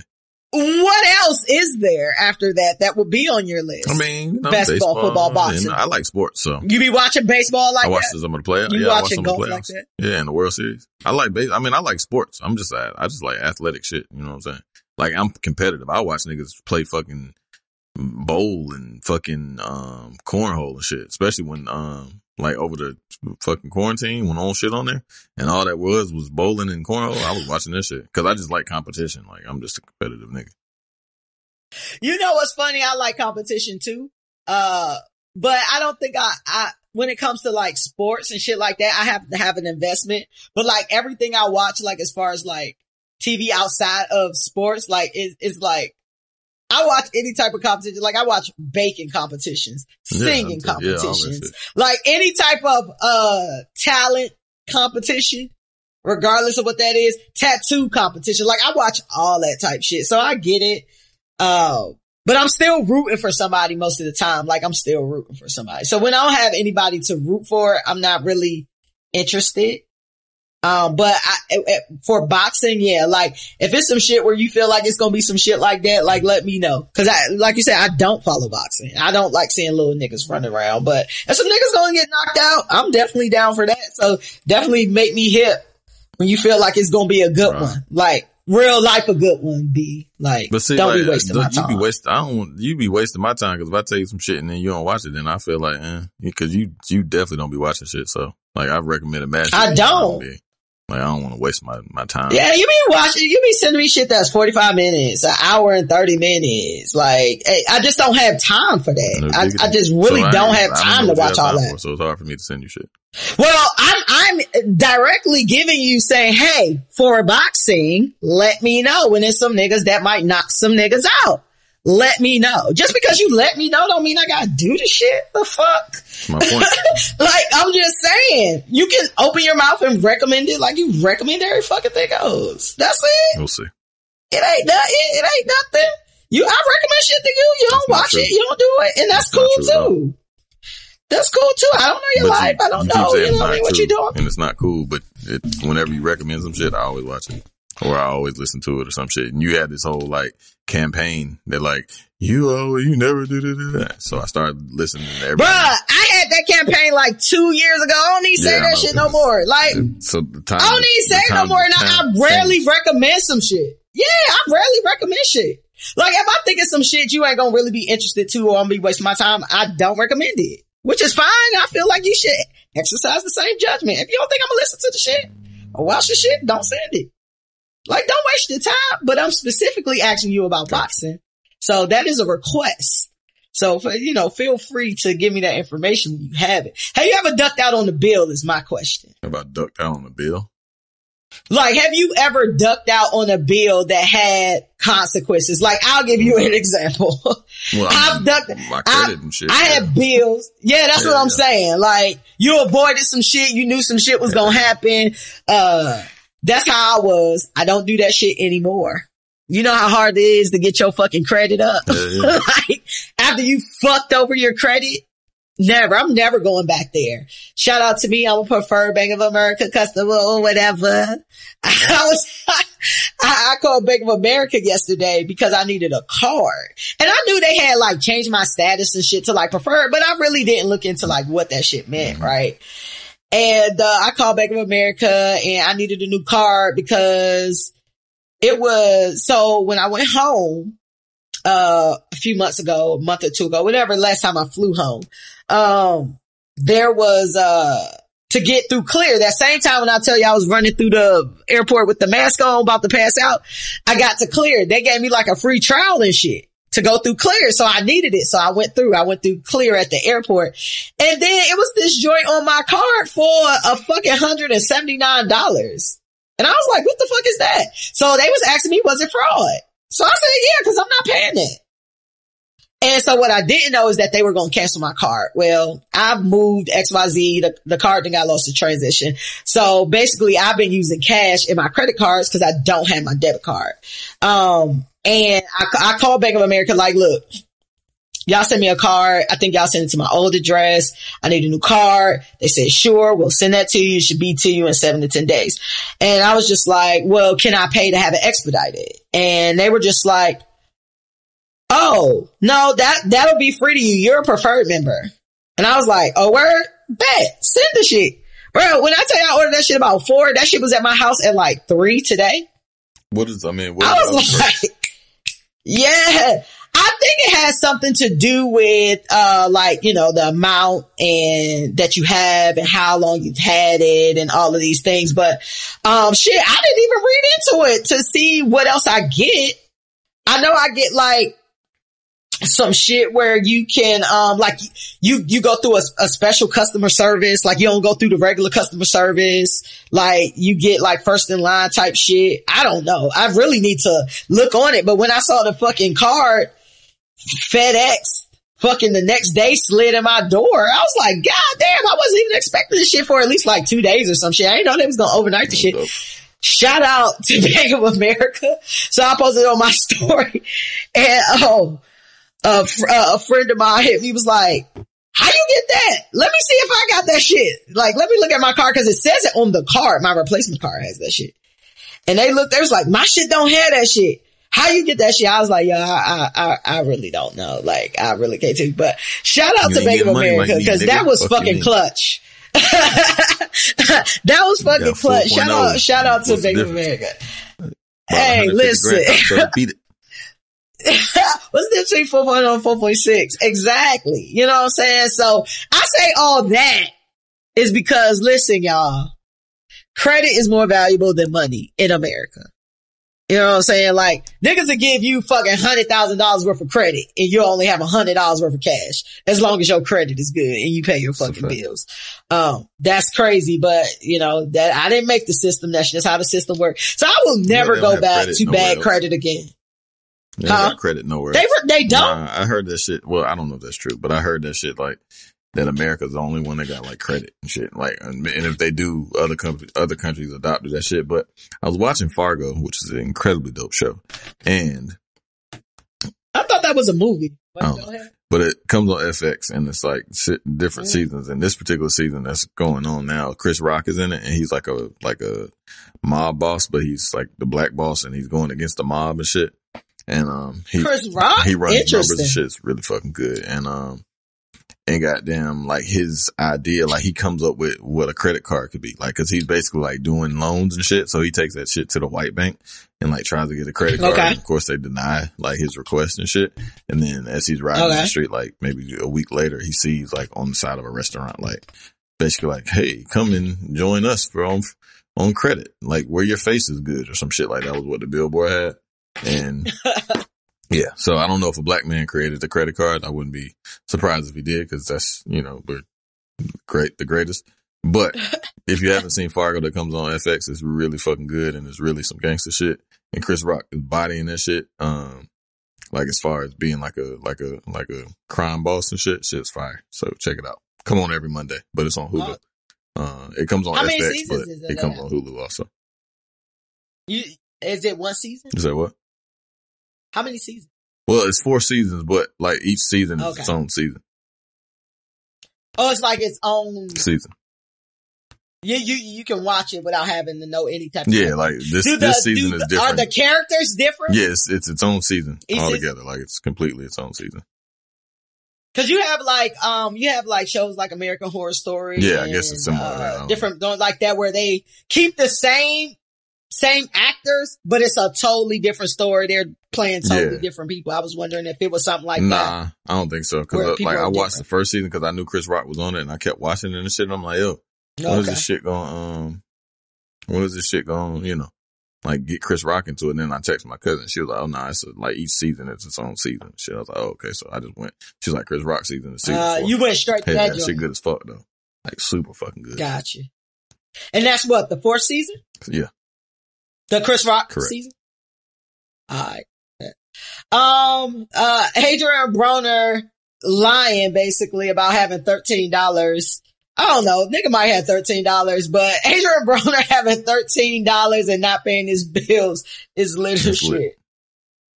It's lit because his ass need to be punished. Like, you just don't go around doing whatever the fuck you want to do. So next subject, and I'm really interested to hear, get a little bit in depth about what your thoughts are on this. So Kanye gave Kim a hologram of her late father, Robert Kardashian, who died back in 2003. The hologram of Robert Kardashian delivers a special birthday message to Kim. I guess recounting some of the favorite memories together and telling Kim how beautiful she's looked. I guess she probably doesn't look the same way he remembers the shit. How beautiful she looks, all of her hard work, how he's proud of her becoming a lawyer and a proud Armenian woman. He didn't say nothing about how she became a black woman or tried. Kanye also, in true Kanye fashion, slipped a comment into himself, and he had Robert Kardashian say, "You married the most genius man in the whole world, Kanye West." Based on her post, it looked like Kim enjoyed it. The company who created the hologram for Kanye West didn't disclose the exact amount of the hologram, but they did allude to it costing hundreds of thousands of dollars. When this issue has been very polarizing, and I understand that it is hard to buy a rich person gifts, right? I understand. A person who has everything is probably hard to buy them something or get them something unique. But it's been so polarizing because some think it's super sweet and a good gift, and some think it's creepy and in poor taste. Where do you land on the hologram of the dead father issue? What do you think about that? Would you like that?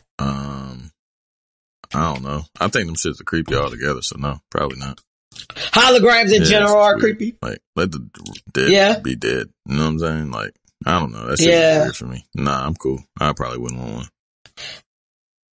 Listen, I think that it is super creepy.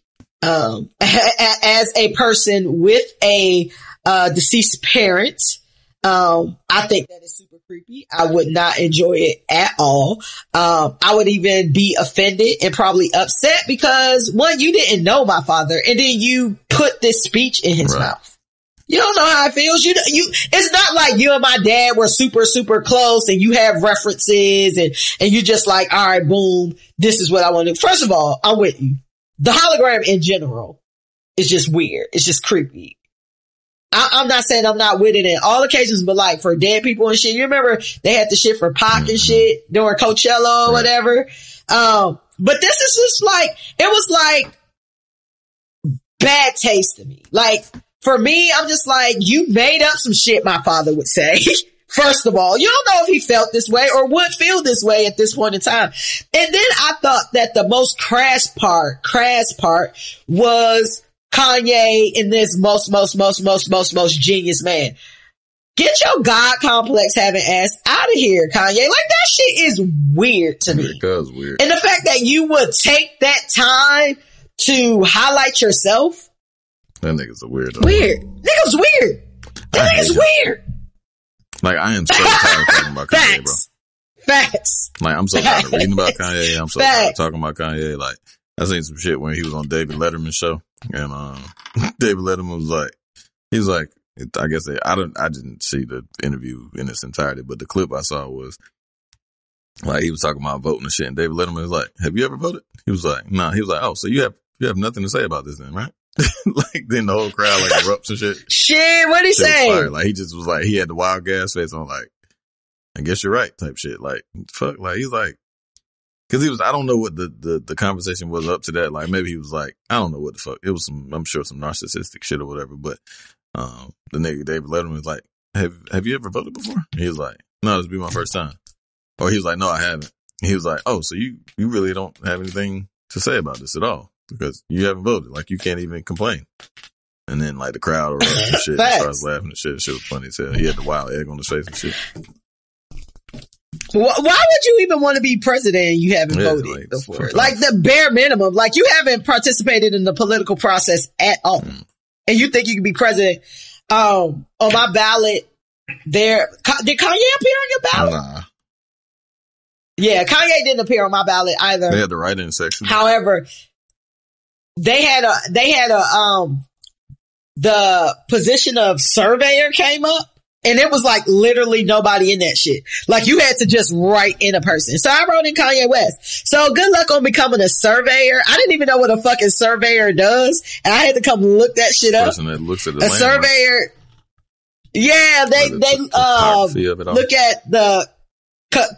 Well, what I read was more so about like, it's something stable, like property or something like that. Like, is it stable? Is it like in good condition? That's what I read about a surveyor, but I'm not going to even sit here and act like I know what a surveyor does. Like, you got to get like, that's where you find out, like, when they say property, they mean like the property lines and shit. You know what I'm saying? Like, you like are responsible for, like, when you get your house surveyed, for example, if you buy a house and shit and you get a plot of land, you should. The builders, if you buy a new lot, then the builder usually gets it surveyed so that you can find out. Like, have you ever seen those stakes in the ground with like little orange tags on them? That's like the property line. So where your property lines are. Like, they use this some type of camera or measurement object to find out. So that's what a survey is, and I would imagine he's over all of them. Yeah, that's why I was like, well, what does the lead surveyor do? Like, and why is that an elected position? That seems weird. Like, shouldn't you just be good at that shit? I mean, I guess because it's become a fucking surveyor. I mean, because it's still parceling up the state in which you live, right? So somebody's got to be over top of that shit and manage it, I guess. Well, good luck, Kanye. Hopefully you become the surveyor of Georgia. Because like, when I got my deck built and shit, or my screening patio, I'm about get a survey. I called that motherfucker. He was like, yeah, it'd be like $700. The fuck? No, it won't. Like, I'm not paying for that shit. Paying for you to come and tell me where my property line is. Can you go without it? Without it. Like, how are you gonna find out where your property line is? Nigga, where I stopped cutting the grass at? No, I'm not doing that. Well, y'all niggas cut y'all grass wherever, like, if you cut your grass and the line and cut it before me, and if you don't cut my shit on my side, I'm goddamn. That's what the property line is. That's what we be doing now. The fuck? I just be goddamn cutting that shit and shit. Wherever the line at, that's where you need to cut your shit at, nigga. Fuck. Nigga said, wherever I stop cutting, that is my property line. Hey, that's super funny. If you had in a non-creepy way, if there was some way for you to legit have 10 minutes with somebody who passed away, anybody, family, friends, celebrity, whoever, who would it be? It wouldn't be no celebrity. It'd definitely probably be my granddaddy, for sure. Or even my grandma that I never knew later. My mom's mom that died when my mom was super young. I would definitely like try to talk to her just so I could see what she looked like and shit. So it'd be one of those two, for sure. Yeah. I think mine would definitely be like my dad. Yeah, for sure. I would say like my grandmother, but, you know, fortunately and unfortunately, I was able to kind of be around her when she got into, you know, her last days or whatever. Whereas my father was killed. So I didn't have time to, you know, have conversations with him and whatever the case may be. So I would definitely talk to my dad. So, but not in a hologram. Don't give me no hologram. So when I marry Rich, don't give me a hologram. That shit is creepy. Willie. Really? I don't know why I thought his name was Butch. I don't know why. I was about to say Butch. I was like, let me ask her. Thank you for asking. Before you call my pops Butch and shit. I was like, yeah, rest in peace, Mr. Butch. Butch, though? I don't know. Butch is wild as I don't know what, bro. I don't know why Butch is so wild. Like, I was like, let me ask before I say Butch. Just in case. Glad I did. Okay? No, Willie. My dad's name is Willie. You might hear him called Willie or Junior, but never Butch, my nigga. Never Butch. Kanye giving out this narcissistic, birthday gift is leadership. Shit. I think it's shit, but I'm only going to go with lit because Kim liked it. And I guess that's all that matters. The motherfucker who receiving it liked it. But Kim is also, I don't feel like she'll be like, no, I don't like it. Right. Like, I don't think she would say that.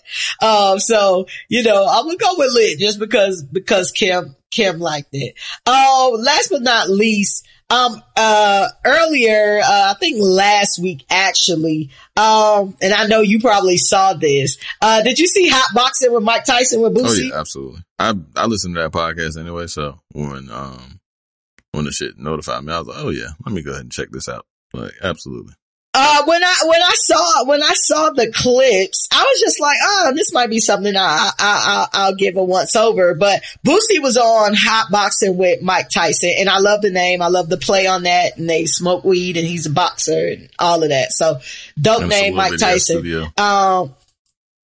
It's super small. Yeah, like perfect. That's how they hot boxing in that shit. Like, it's a hot box, you know what I'm saying? It's on. Yeah. Like, Mike Tyson is a fucking beast. He got like multiple acres of fucking land in California, like the Northern California area where it's like a weed farm. He's got like fucking like 400 acres and he does like a weed I don't know if it's completed yet, but it's like a resort, like all inclusive weed resort type shit. So it's like, and it's also cannabis.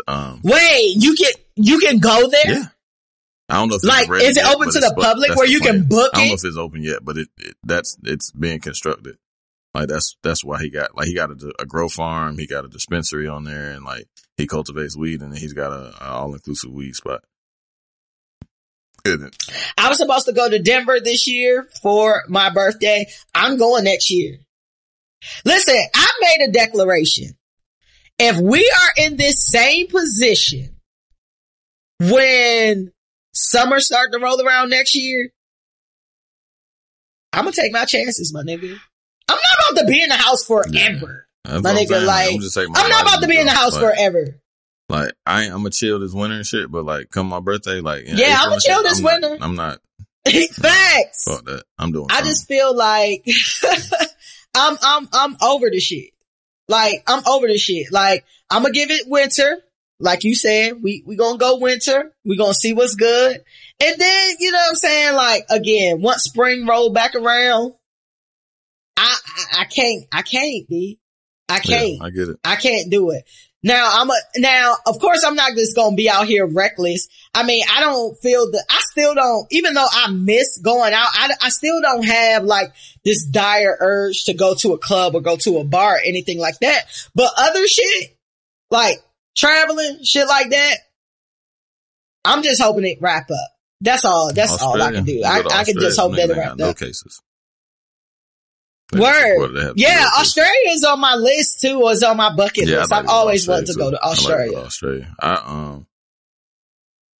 That flight crazy. It's crazy. Like, you gotta pop in. That flight is crazy. So you gotta go for a while. It's like 2 weeks. It's like 10-day trip. Yeah. At least 7 days. Yeah, it is a 10-day. Like yeah, 7 for days sure. when you get there, and you know what I'm saying? Like, you're not like, leave on a Monday, come back on a Monday. You got to leave on a Monday, stay to the next Monday, then come back Tuesday type shit. You know what I'm saying? Like, I gotta. No, facts. But I would let it go. But they said they ain't not they probably ain't letting Americans in that motherfucker with leopards and shit. But, yeah, nah, they just reported that, they'll have the vaccine available and shit, and that they have no cases. But then you have Germany and England who are just locked down. Like, they're just doing their lockdown again. Yeah, they're locked back. They got I think we're going to do that. That shit is crazy. We had like 500. Do you feel like if Trump win, we gonna lock back down? Nah. Well, I don't know. I don't think he ain't locking shit down. Biden will lock the shit down. That's what I'm saying. Like, I don't feel like he's gonna lock anything down. But come January 20th, if we still in the same position, I honestly feel like Biden and Harris would. Yeah, I think that'll be their first standing order is to, cause I saw Obama on, I saw him on LeBron shit. I forgot the name. I just saw it earlier today, but Yeah, it was good too. Barack's just an ill nigga. Like he just got that swag, man. It's just that swag that's unmatched. But so much. he's I just love a great him. orator too. Like he just commands. Yeah. Like, you know what I'm saying? Like he just has a presence about him and shit. And it's funny because my wife is reading or listening to Michelle Obama's book, which is a fucking snooze fest.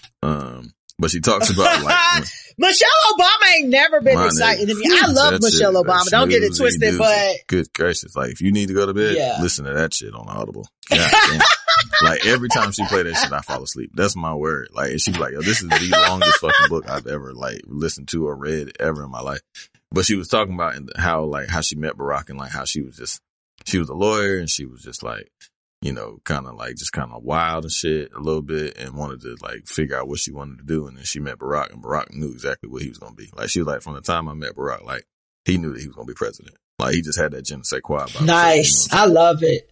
And she was like, he just had this like this Hawaii ass personality. Like nothing ever got to him. You know what I'm saying? Like everything just rolled off his back. So in that, I guess my bad, change of time. But in the shop, he said that like the first order of business would be to get coronavirus under control. He was like, we have to get that's the first order of business for any person. Like he's like, and this administration has not done it.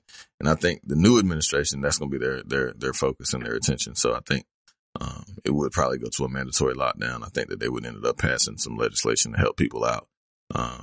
You know, to you know get people money in the time of need and officially shut shit down. You know what I'm saying? So I don't know. That's just my thought. That's my hope because I sure would like the shit to be gone around April so I could like make moves. But I need this shit to be over no later than first quarter. Yeah, for sure.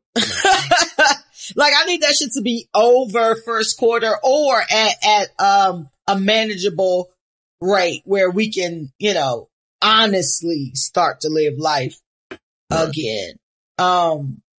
Yeah, but you know, this shit just crazy. This shit crazy. Tangent. Going back to Mike Tyson. So Boosie, right? Boosie was on Mike Tyson hotboxing with Mike Tyson. And, Mike Tyson brought up, Boosie's comments about, D Wade's 12-year-old child, Zaya Wade, who came out as transgender. After reminding Boosie, of this saying, he was like, if you don't have anything nice to say, don't say anything at all. Mike Tyson then, you know, questioned Boosie about his insecurities stemming from sexuality and the reasons behind, his offensive comments. He asked him, why do you say that about them? Do you feel that there's a possibility that you're a homosexual and by disrespecting them, you further yourself from being a homosexual? I think you may like homosexuals, which that was the funniest thing to me because you have to think of this statement and Mike Tyson saying it like, what is your problem with them? Is the possibility that you're a homosexual and that's why you don't like with this whole list, like, it was crazy. So Boosie said, no, he's straight as an arrow. He said, if you're straight, then why do you offend people? And Boosie basically commented and said that, he was offended, you know, because it was a child. He said if it was like 18 or 19 years old grown person, he said he wouldn't have said anything. And Mike Tyson asked him, you know, what happened to you to make you think that you can comment on somebody else's life? I thought that it was a real good conversation. And I'm not even, this segment of Little Shit is not really even to talk about Boosie and all of the crazy fucked up shit that Boosie has done or Boosie has said. I wanted to point out the fact that I felt like Boosie was really well mannered. I feel like Mike Tyson, like he seemed like he had a respect for Mike Tyson that he didn't have for other people that he has talked to. Did you get that same sense with Boosie? Like, you probably watch way more Boosie interviews than me. So it was just some OG shit. You know what I'm saying? Like, it was just, that's the reality of it. Like Boosie is a fan. Like Boosie grew up on Mike and he's even said like, he's like, Mike, man, I remember when he's like, my daddy, who is, his father's passed away now, got killed in the streets, but, who actually went to school with my pops, which is wild. Super fucking wild, but, it's all small circle, obviously. It's a small town, but But his pops got killed in the streets. He was like a wild nigga in the streets and shit. And, but he was like, I remember my dad betting on you, and he said the money that he won off one of your fights. I think it was I forgot what fight it was. He was like, but I remember when my daddy won that bet, he bought us a TV. You know what I'm saying? So like that alone is a memory of Mike. Like Mike got us a TV. You know what I'm saying? Like, so he was going to be revered with Mike regardless. You know what I'm saying? And Mike is the baddest man on the fucking planet, even at fucking damn near 60 years old. You know what I'm saying? Niggas still fear him regardless. Like motherfuckers gonna, you know what I'm saying? Mike Tyson will literally eat your face off. Shit, you know what I'm saying? Mike done lived it. Mike done been to prison. Mike done had millions and millions of dollars and had the world in his fucking palm and lost it all and got it back. And you know what I'm saying? Been to prison just like Boosie and shit. You know what I'm saying? For an extended amount of time. So like, you know, I mean, everybody gonna be humble in front of somebody. That's just the reality of it. You know what I'm saying? Like, and especially when somebody that you revered and you looked up to and you grew up, you know, looking at and shit, and you hold a special place in their heart because of, you know, you got a TV. Y'all ain't had no fucking TV, and your daddy got y'all a TV on the strength of that. So, you know. I feel like men, well, I'll say black men, have this, you know, they have this respect for who they call the OG, kind of like this one-stop shop, like this guy that they listen to, or, you know, about most things. You know what I'm saying? Like if this particular guy says, like, do you have like an OG like that you listen to? Not a I'm talking about a real OG in your life, like somebody that you respect so much. I'm doing pretty more. I listen to anybody. Like I've said that several times. Like I listen to people that have been here longer than me, like through their trial and error. Like I may know more about certain things, but they've lived here longer in certain aspects. So I'll take advice from anybody, but it's what I do with it. You know what I'm saying? Like but it's more so the respect, like of the OG. Cause you'll hear niggas say like, you know, that's the OG, or this nigga ain't got no OG. That's why he act this way, or, you know, whatever. I mean, I take tutelage. Is there like a particular dude, like, so I listen to people, you know what I'm saying? I listen to okay, humble as well. So like, you know what I mean? Like I listen to all type of like advice, and, you know, and I've been around nothing but older people all my life. You know what I'm saying? Like most of my friends and shit, like, you know, like I got older brothers. I mean, dudes that I consider like older brothers and shit that's been in my life since I was 5 and shit. And, you know, like I take their advice. Like I just had this conversation the other day, like, on Saturday at 4 a.m. in the middle of the fucking street, drunk as hell. But like, you know, like my best friend, his older brother who you met, like he made us tough. You know what I'm saying? He made my best friend tough, who in turn made me tougher, like being around him all the time. You know what I'm saying? So it's like it was, you know, and, you know, we've gone our different ways in life in terms of, you know, finances, but I still like listen to him. You know what I'm saying? Like he's still my nigga, like, and he's older than me. You know what I'm saying? So I always like one of the first people I smoke weed with type shit. You know what I'm saying? Like just certain shit. It's just, that's like, wow. Big, you know what I'm saying? So it's like type shit. You know what I'm saying? I don't know. It's kind of hard to explain. You know what? Like as a female, I don't feel like myself or other females have talked about having this particular person, like this one-stop shop where you go to like for advice and things of that nature. Me personally, I feel like everybody has expertise in different things. So I kind of go to, depending on what the issue is, I'll go to who I feel like is an expert, or, you know, has something, if I need advice. And most of the time it's not even personal advice, because I don't go to people for personal advice a lot. But you know, I can't think of anyone, not even like, I can't even think of like one female that I would go to like, oh, they know it all. Or, and it's not like a disrespect thing. It's just like, I feel like guys talk about that a lot. And I'm just like, is there a female equivalent to the OG per se? Like, who do you go to? And I was thinking about this when I was, putting the production sheets together for this show. And I was just like, I don't think I had nothing like that. And I'm trying to think of like other females that I know. Have they ever spoke of this particular person? I mean, I feel like everyone goes to their mom. for certain shit, but mom human too. Like, she knows some shit. She might not know some shit. You know what I'm saying? Whatever. But I thought that it was super dope that Mike Tyson was able to tame Boosie. Boosie is on my top list of ignorant niggas. Adrien Broner is on that list as well. It's a lot of them. The list gets longer and longer and longer. I've watched a bunch of those Mike episodes. It's not a lot of people that step out of line with Mike.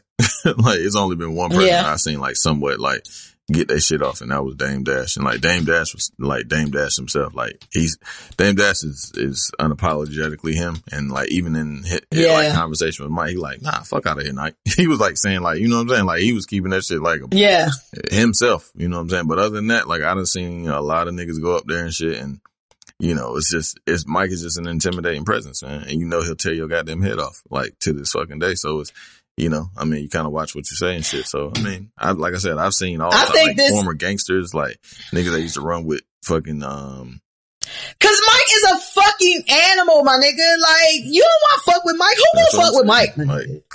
Ain't nobody about to fuck with Mike. You don't have to shoot Mike. Intelligent though. Like, that's the thing. Like, Mike is I've learned that. Super fucking when I heard that. That's what made me I was like, oh, I might check this podcast out because I'm loving the evolution of Mike fucking Tyson. Is one of the greatest based people on of all a couple time. things like, he's that one of the most I've complex seen. and most just great people of all fucking time. Like he knows fucking like his history, like his like knowledge on history, and just like I'm talking about like from like he knows everything about war. Like, when I say everything about fucking, I'm talking about every goddamn thing. Like, from the beginning of fucking war, like, he knows Roman goddesses and gods of war and all. Like, he prays to the god. Man, that motherfucker he is so. That nigga, like, you don't have demons, nigga. I got demons. Onion, bro. Like, he's like a you ain't fought the demons out of for. Just the onion. That nigga got layers and layers and layers. And he's got some of the best stories. And he's just fucking nuts. I love Mike. I've been listening to Mike podcast for like 3 or 4 years and shit. So. Well, probably 2 years. I didn't know. I didn't know that he even had a podcast until this situation. I didn't know. But I definitely sent you his podcast. I am totally interested. You talk about Mike Tyson podcast? Oh, must went over my head. But yeah, well, I'm interested now. I may or may not check it out, but I think that it was super dope. And you know, I just find it weird how obsessed black men are with other men's sexuality. Like, mind your fucking business. Like black homophobic men are like the Karens of sexuality. Like, mind your business. It don't have shit to do with you. It's not your business. Worry about who you fucking. Like, Dave East posted some shit about Lil Nas X dressing up as Nicki Minaj. And he had all this shit to say. And you know, I think Dave East is fine. And I'm just like, nigga, stop being so fucking whack. Like, why are you so obsessed with this nigga minding his fucking business? Like, mind your fucking business. I just hate people who always in other motherfuckers' business so adamantly. Like, they hate it. Like, why do you hate that this man is happy? This man wanted to dress up like Nicki Minaj. This man has already said that he's gay. We already know that this man is a barb. It's a whole civil war pending. It's an election. It's COVID. It's fucking climate issues going on. It's a lot of shit going on, Dave. He's like, why are you worried about this?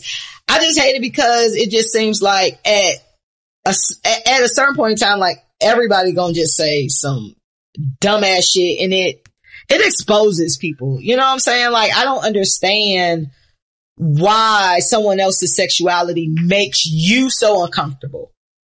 They don't run in the same circles. Why? Give me some insight. I don't understand. No. I don't understand.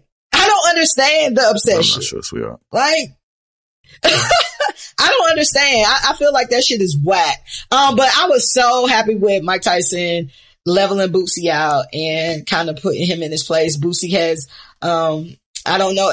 Are you following Boosie's new, Instagram that he got after Mark Zuckerberg, kicked him off? Oh, is he back at it? He got his followers back up? Nah, he had like 10 million followers. He probably like a million or some shit. No shit. Mike Tyson, Boosie. Hotboxing podcast. Little great. shit. Check it out. It's a good podcast. He got an episode with Sugar Ray Leonard. That's amazing. Where like he start crying and shit, and it's like Mike is a monster, bro. Like he's a monster. I think I talked about that episode on this particular podcast, as a matter of fact. But he got an episode with Jim Gray, who's a acclaimed boxing announcer and shit, and they got stories for days. Like Mike is. He's so traveled and like been on top since he was fucking 20. So like the stories he has and shit, fucking amazing, man. Fucking amazing. I think that it is lit. I like seeing people put in their place. So shout out to Mike. So LL Cool J, shout out it was really, really good. Like LL Cool J is a smart motherfucker too, my nigga. Like it's amazing. Like that's the beauty of podcasts. Like, cause I've really been able to see like who actually is like, who is who, you know what I'm saying? Cause people get a chance to talk more often and shit. And, him and LL got a crazy interview. That shit like 2.5 hours long, but that shit is so much jewels dropped in between that shit between them two. And obviously they're fucking two of the greatest of all time, and they grew up together and shit. That shit is great. It's amazing. Awesome. All right, you ready to give out some advice real quick? We're about to go into Ain't Shit in 2 Cents. Ain't Shit in 2 Cents is our listening segment, where we give out advice to people who clearly don't care about taking advice from unlicensed marijuana smokers and drinkers. Today's letter comes from Melinda in the Middle, is what she's calling herself. And this actually came about a week and a half ago. Almost 2 weeks ago. So sorry about that. Hopefully this is still your issue, Melinda. It says, hello, extra O's, fresh and be healed. Family issue. I need some advice on. Hope you all can give me some of that A1 free therapy. We will try, Melinda. She says, my brother borrowed $2,000 from my mom to get out of some shit involving parking tickets and fines. This was almost 2 years ago. My mom asked for the money several times. Despite being fresh to death, whining and dining multiple women, showing off on the gram, my brother claims that he is broke. He has given my mom about $150 of the $2,000. He claims my mom is not hurting for money, so she needs to get off his back and chill. Although my mom is not hurting, quote unquote, for money, my mom is very principle driven. In May, my mom's sister passed away from COVID. In her will, she left my mom money and also my brother and I $10,000 apiece. I got my $10,000 and my brother got $8,000. When I asked my mom why my brother got $8,000, she told me that it was because my brother owed her money and to mind my business. My brother has no idea that he was supposed to get $10,000 and receive the $8K, and he was fine with that. I feel kind of bad holding this info from my brother. I feel like my mother kind of stole this money. However, he did owe it to her. What should I do? Should I tell my brother or should I shut the fuck up and mind my business as my mom declared me to? And this is from Melinda in the Middle. The latter? Mind your fucking business. Like, he owe her money. Like, she garnishes his fucking wages. Like, if you get a lump sum of money from the feds and you still owe taxes, them niggas is garnishing your fucking wages if you don't pay in a certain amount of time. So, nah, hell nah. And she got fucking, that's an executive decision. Like, she was the executor of that estate anyway. Like, she didn't have to give you shit, technically. I mean, she did.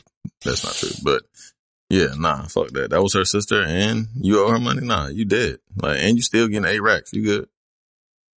Yeah.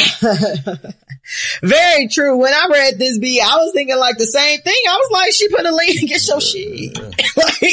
like, I'm getting my fucking money. Like, you need to mind your fucking business because you know your brother was wrong for not paying your mom anyway. Right. Based on the shit that you said, kind of actually going back to like the Adrien Broner shit, like, set up a payment plan, do something. It's your mom, so she probably as long as you giving her something, she probably gonna be good. But I have a problem as well with people who will owe money, but be showing off and shit. Right.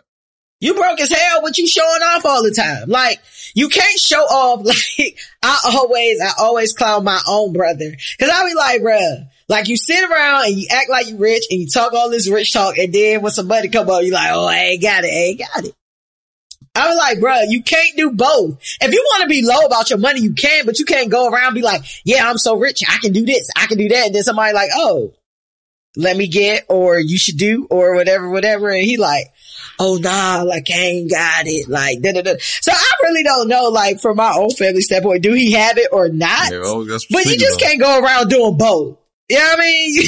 Right. Rich. He also has a lot of fucking kids. You said what? Yeah, he got like what, 6 kids?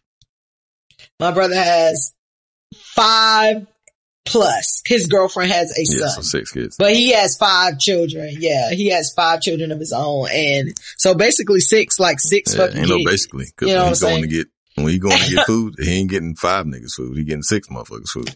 You know what I'm saying? You are right. You are right. You are 100% right on that, man. Hey, you are God 100% right. I got 3. I'm all right, and that shit's still a lot. Listen, happy birthday to my twin nieces. Oh my God. They are so fucking cute. Happy birthday. Dimples kill me. They're so fucking cute. They had their birthday like 2 weeks ago. That's actually why I went home for their first birthday. Shout out to my twin nieces. Also, happy birthday to my oldest niece, which is just crazy to me because she's my first child. She's my first niece. She's 15 years old. I don't know what to do. She comes down the stairs. She's fucking got on fucking, Ethica fucking shorts and a bra top. And you know how you look at your family members like, no, like you get pissed off because they have all of this body. So you know that means predators. Like I was looking at my niece come down the stairs and I got pissed off like, yo, like, oh my God, like you're 15, like, and these kids eating different. Like these kids built different. But I was like, well, shout out to my niece, man. Shout out to my oldest niece. Also, happy birthday to my homie Jada, twins, Izzy and PJ. They turned 2. Yeah. Happy birthday. I called them my first set of twins. So happy birthday to y'all. But back to this letter. That's your mama business and your brother business. So mind your fucking business. You're not obligated to tell your brother shit. And at the end of the day, he did in fact owe your mama. So it's not like she stole it. She got it how she could. Period. Any additional advice for Melinda in the middle? All right, Melinda, let us know. Hopefully, we got to you in time to give you this advice. Let us know how it worked out. If you took the advice, if you did something before we got to it. Let's wrap this shit. Let me make sure I wrap this up because I'll be forgetting to. If you want some advice from us, write into the ain'tshitshow@gmail.com and your letter may get read on the show. All right. We're about to wrap this up with some quick free smoke. And free smoke is where we talk about any hot button issues, personal topics, anything politics depending. And today's topic is Knuck If You Buck. We were just talking about kids, right, B? You have kids. We've been children before. Children are growing up so fucking fast. And I had a conversation with a friend of mine, a very good friend of mine, a couple days ago. And she was distraught because her son bucked at her. How old is he? And he is 11 years old. Do I know this friend? Oh. No, I don't think so. But he bucked at her and she was upset. She was highly upset. Granted, she beat his ass, which she should. I already told her I'm pro fucking kids up. Fuck his ass up. He's a big boy. He's going to be a big boy. So you gotta shut that shit down. You gotta shut that shit down. But I also advised her, like, don't take it personal. Because I feel like everyone does that at some point in time. We've all felt like our parents was full of shit at some point in time. Although I feel like 11 was a little bit early. Yeah, nah. For that. 11 is a little bit early for that because for me, it was in my teens. But that's what I kind of wanted to talk about. Like, when was the first time, like, you bucked at one of your parents? Like, whatever that means. Like, you grabbed the belt, you pushed them off, you balled up your fist, like, something where you was like, not today. Did that ever happen to you? Like, I remember, like, she told me to hold some flowers or some shit. I was in daycare. I was maybe my kid's age. Like second or third grade. It was after school at a daycare. She came to pick me up and shit, and she was like, hold these flowers. Like, no, I ain't holding these flowers. And like, I was mad people in the lobby and shit. She was like, what the fuck? And looked at me and shit. Right. I was like, yeah, I said I ain't holding these flowers. I remember that shit clear as fucking day to this day. And she was like, oh, all right, cool. You always remember that shit. No doubt. She was like, all right. And then I was like, that didn't go how I was expecting. Like, I thought she was going to go ahead and buck. Right. And we got in the car and shit. I'm trying to be all like, so, Mom, how was your day? And she was like, it was real good. And like, she was like, yeah, it was good. She was one word answering me like women do and shit. And got to the crib, she told my ass up. As soon as I got upstairs, she was like, hey, go ahead and take your clothes off. I was like, why? How old were you? Like second or third grade, some shit like that. I don't know. That is early. I didn't do it. It took a while until I did it later on, to any point later on to that. What happened? What was the next time you remember that? Like later on in your life? I don't even know. Or did it ever happen? Nah, I used to buck a lot because I don't know. I just got a bad attitude. Oh, so wow. Not like a lot, but like I just got a smart ass mouth. And, so I would always say like little smart snide ass comments and shit. So I don't know. I mean, I used to get slapped all the time. I don't know. I can't remember like pinpointing. Well, look, I'm the oldest, so I used to get smacked all the time. Like, talk to my mom. She will deny everything because mothers try to rewrite history like fuck. But my mom used to smack me all the time. I was the oldest of four, right? But I remember exactly. I remember when I bucked at my mom, and I remember when I bucked at my dad. And I was probably about 14 or 15 when I bucked at my mom. I don't remember exactly what it was, but I remember me like telling her what she wasn't going to do or put her hands on me or something like that. I remember just getting out of line. But my mom was very hard on me. Like, I feel like my mom was very hard on me. One, because I was the oldest of four. So not only do I got to be the big sister, I got to be like mom number 2 and shit. And I ain't got time for that shit. And so, like, when I was 14, I remember going off on my mom. My mom jumped on me. Like, my mom literally jumped on me. I remember being on the floor, like in our living room, and my mom was beating the shit out of me. And it's funny because I had the conversation with my sister, and we was talking about something else. And my sister was like, yo, like, I remember when mom jumped on you that one time. She was like, we didn't know if we was gonna have to jump in it. like my mom jumped on my ass. Like, she jumped on me. I don't remember what I said or how I said it, but my mom jumped on me. And my mom was like, don't you ever fucking doing all that shit. And then I remember with my dad, and I remember exactly because, you know, I'm the oldest and I'm the girl. So I'm daddy's girl and I'm grandma's baby because I'm the first grandchild. You know what I'm saying? My brother is my mom's child. I always say, I'm my mom's child now. She appreciated me after I was gone and shit. But it was my brother, her only boy. So whatever. But I remember with my father, I was pissed with my dad because I was like 16. And honestly, my brother is 3 years younger than me and he always got to do more shit than me. So I remember my dad telling me some shit like I couldn't go out. Like I had to be in at a certain time and I wasn't feeling that shit. And I was like, and my dad rarely disciplined me. But that time I remember I said something. I don't remember exactly what I said to my dad, but I remember him grabbing me. And although he didn't he didn't beat my ass, like it was one of them grabs. Like, bitch, don't get shit twisted because I will fuck you up out here. And the way that he grabbed me and the veracity in which he grabbed me, like that shit scared the fuck out of me. So like, we was all good from there. But like I told her, like, I feel like every child does it. at a certain point in time, like, you know, she was so heartbroken by it. I was like, it's not personal. One, it's puberty. That's happening. Like, my man got more testosterone than he's used to having. Like, he's a big boy. You know what I mean? Like, he didn't like the fact that she told him to turn off the TV and do his fucking work or something like that. But she said she beat his ass. Do you feel like, which one of your kids you think will be the first to pop off? Bubba? Yeah, Bubba. Man, he already like got like anger issues and shit. We be having to work on it because he gets like super mad, like ferocious. Like he just like, it just gets so goddamn mad. And so me and him be fighting all the time. Like he's like a little pit and shit. Like once he start, like you grab his like fucking his mouth and shit and like be fucking with him, he just goes fucking nuts. Like we go at it all the time. Like I go with that. Go at like that's my little nigga shit, but we go at it. Like I can tell like even from when he was like a baby, like he would always like just kind of be bucking and shit. And like I'm like, oh.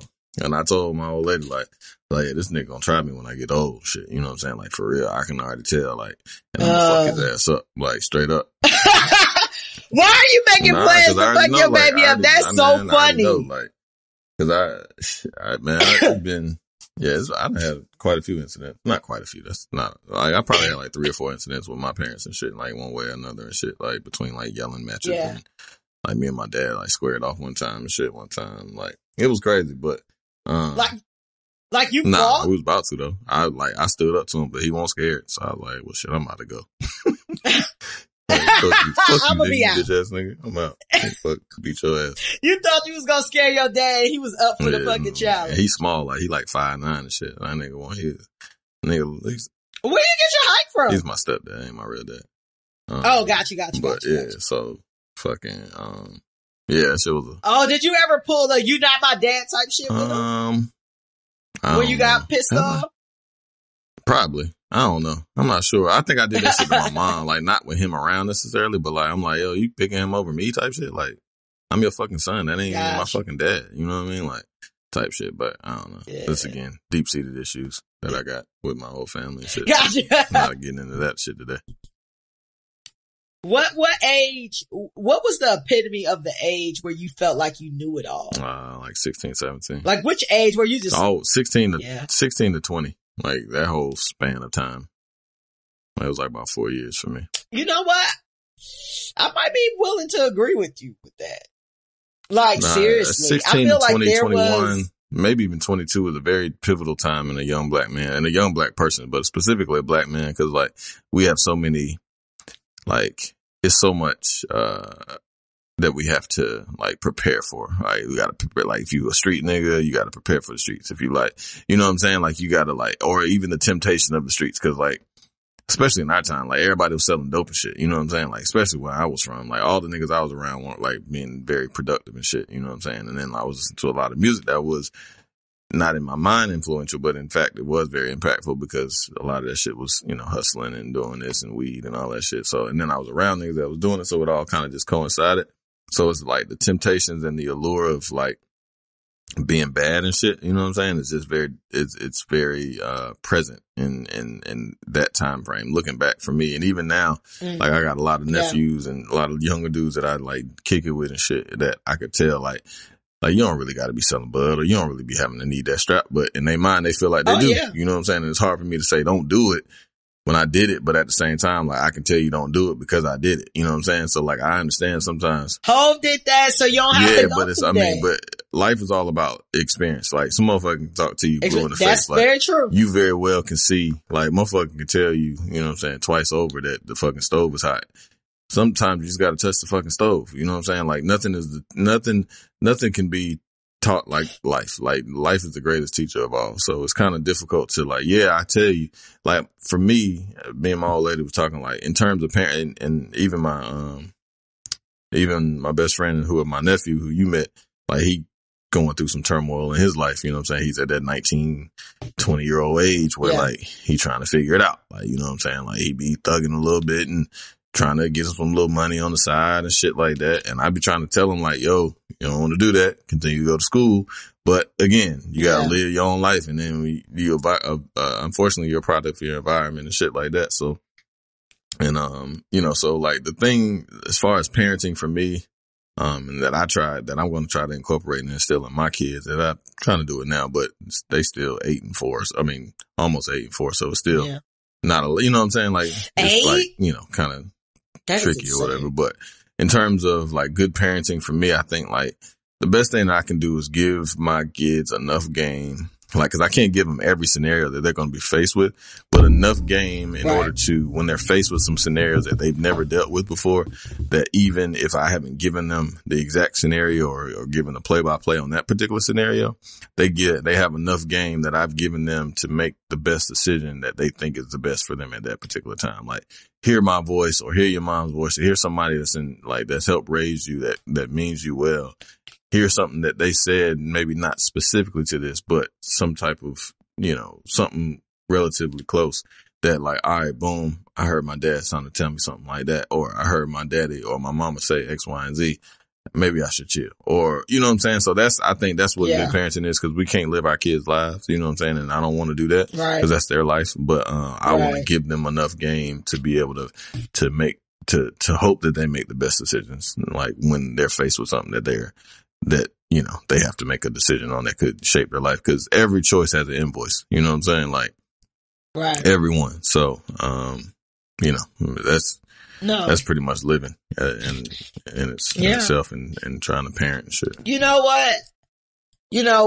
When you're trying to see, like for me, I have, you have your children, you're there to mold them and shape them and shit like that. And then like for me, I'm trying to, like tell my nieces shit, like, listen, you know what I mean? But they don't want to listen. You know what I mean? Like they just, like, because I'm not there every day. That's why I tell like my brother and sister, like, you need to be telling them, you need to reinforce, these things. And I feel like they don't reinforce it. So my whole thing is, I'm not trying to keep you from your experiences, but what I'm trying to do is keep you out of situations that can seriously alter your life. You know what I'm saying? Like, I know you're going to do shit. You know what I mean? I know it's shit we all did. You know what I'm saying? I know you gonna have sex. I know you gonna smoke some weed. I hope, you know what I'm saying? But what I'm hoping is you ain't trying no coke. You know what I mean? Like you ain't trying no crack. You ain't trying no man-made shit. You know what I'm saying? Like, I'm trying to give you shit like that because, listen, I see people that is on fucking crack in 2020. How you grew up in the fucking 80s and 90s and saw that shit and you are fucking 30 plus years old, 40 plus years old on crack? Yeah. How does that occur? You know what I mean? Like, and then it's always that same shit of almost kind of the argument of like the gateway drug and things like that. But I just say that because I'm just like, damn, like being a parent and raising your kids and then your kids don't appreciate the shit that you trying to get to them, right? And at what age were you when the shit your parents was trying to get you to do started to make sense? We just like, I know why they did that. I know why mom did that. It's crazy because like all the things that I used to do like was a byproduct, like, outside of, all the fuck shit, like the street shit I was doing, but I always had a job. I always, like, that's what honestly kept me out of trouble a lot of the times, because I always had a job.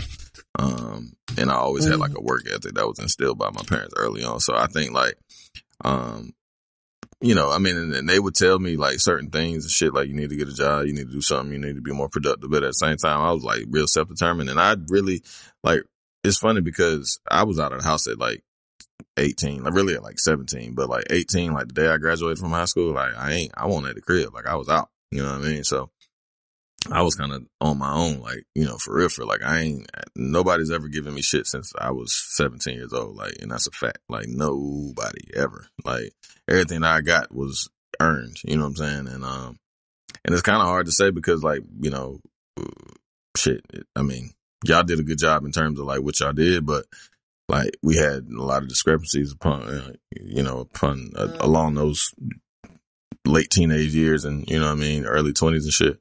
But, as far as like, I don't know, I can't really pinpoint like a specific time in my life where like I just started making the changes because like I just was doing my own thing. You know what I'm saying? And like I would take heat, I guess, but I was figuring shit out on my own.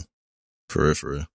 What point in time did you look back on it? Like in hindsight, like now, like it makes sense now. Like I understand it. I understand either not that you went in a direction in which they were trying to get you to go. You understood why they were trying to get you to do these things. I don't know.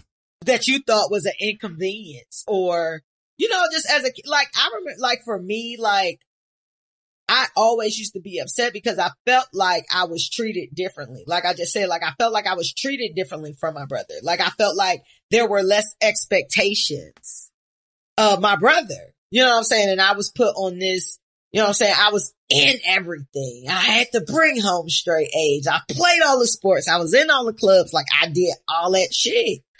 And that was kind of just like, oh, that's what you're supposed to do. You know what I'm saying? But like my brother, he might bring home a C and we having a party. Like, yay, nigga, you're making it. But when I got older and I was able to look at my life and look at my discipline and the things that they made me do, it all helped me. You know what I'm saying? Like, that's why I'm able to live the life that I live. That's why I'm able to do the job that I do. That's why you know what I'm saying? I've played on teams. I've done things like that. I work well in groups. I have good groups of friends. Like everything just starts to come together. And so I was just like, you know, I'm appreciative because if they were probably more lenient with me, I might be like somebody, you know, that I went to high school with that, you know what I'm saying? That ain't really doing much different from high school. You know what I'm saying? Cause shit like that happens. So, I mean, I guess for me, it was probably in my late 20s when I started to realize like it all came together and like my parents being like a pain in my ass was like that. Like, but, what do you appreciate most? And we're going to wrap this up. What do you appreciate the most about your raising and your upbringing? I mean, I ain't need for shit, you know what I'm saying? Until like my mom got sick with MS when I was like 17. So that, you know, threw an extreme huge monkey wrench in the game. But up until that point, like my, you know, living, I had a great life. Like, you know what I'm saying? Like I never wanted for nothing, you know what I'm saying? Like I didn't travel as much as I like looking back like that. I think, you know, maybe I plan to do with my kids, like take them more places and shit. But other than that, like I never wanted for nothing. Like I never was fucked up in fucked up positions. It was always stable. It was always loving. Like my wife's upbringing was nowhere near like to par, you know what I'm saying, as it should been. I know a lot of people that didn't. I know a lot of people that did have good childhoods, but I know a lot of niggas who didn't. So I'm just appreciative that I had a stable house, you know what I'm saying? I never want no lights off, none of that fucking water and shit. Never had to live, you know, like move in the middle of the night or no shit like that. You know what I'm saying? Like it was never none of that. So I was privileged in that regard. And you know, for what it's worth, you know, it was a loving environment. So, it's just, you know, once shit, you know, a life event happened in my life, it altered it significantly for everybody and nobody was really prepared for it. So, that shit just kind of shaped and molded some shit that we didn't have we weren't prepared for, you know what I'm saying? And it is what it is. Yeah. And, you know, it drove a wedge for what it was, but, you know, things come back together. But in terms of my actual childhood, like in my upbringing, it was great. I have no issues at all, like that I can think of, you know what I'm saying? So I'm appreciative of just that, like having everything I needed emotionally and, you know, physically and shit. And mentally, I guess. That's what's up. I think for me, it is, I love the way my family loves family. Mm-hmm. Like, I like that, even though sometimes it can put people in a position to just be all up in your business. But my family, they have a good time. You know what I'm saying? They have like a genuine, like, they love being family. And I love that. And, everybody always like, every individual member of my immediate family, I feel like people are like drawn to them. And then when we all come together, it's like motherfucking Transformers and shit. Like, and everybody loves my family. Like our family has so many people, like when I come home, like it's so many people that want to come see me, or pre-COVID that would come to see me, like just having a good time. And I love that, like that genuine good vibe. And you know, my childhood had things, it had trials, it had tribulations, you know what I'm saying? It was not the worst childhood at all. I think I had a decent childhood, but there were, you know, things that occurred in my childhood. And I just feel like as a family, we be able to push through really anything. You know what I mean? Like we always gonna laugh, bro. That's gonna happen. We gonna laugh. I don't care what's going on. I don't care who funeral we at. Like, I don't care. Like once we finish crying, we about to laugh. That's just what we about to do. And majority of my family is like that. So I think that's what I appreciate, the most about my upbringing. And, you know, my dad organizing fucking cookouts all the time and shit like that. I feel like people don't have cookouts like they used to. People still have cookouts in North Carolina. No, not right now. I'm just saying in general. This is the South. Oh, okay. Like, them folks gonna always have a cookout. I'm in the South too. You don't know nobody. You be with people that don't live there. I mean, that won't grew there. You know what I mean? I'm sure if you knew people that lived in Atlanta. You're right. I only have 3 friends who are from here. Nobody's from here. Well, not people I run into. They probably don't be in the place I've been. However, you guys, thank you. Thank you for listening to us. Make sure y'all subscribe to the show, man. And check us out at theain'tshitshow.com. That's the X where the I would be. And follow us on social. Listen to us on all your favorite platforms and tell a friend to tell a friend. Y'all know I like to end this podcast with a quote, and today's quote is, if God doesn't fix the situation, then he is using the situation to fix you. And until next week, I want y'all to wear masks, be safe, manifest your destiny, stay out the way while this election stuff is going on, and the marathon continues. Peace. And we out.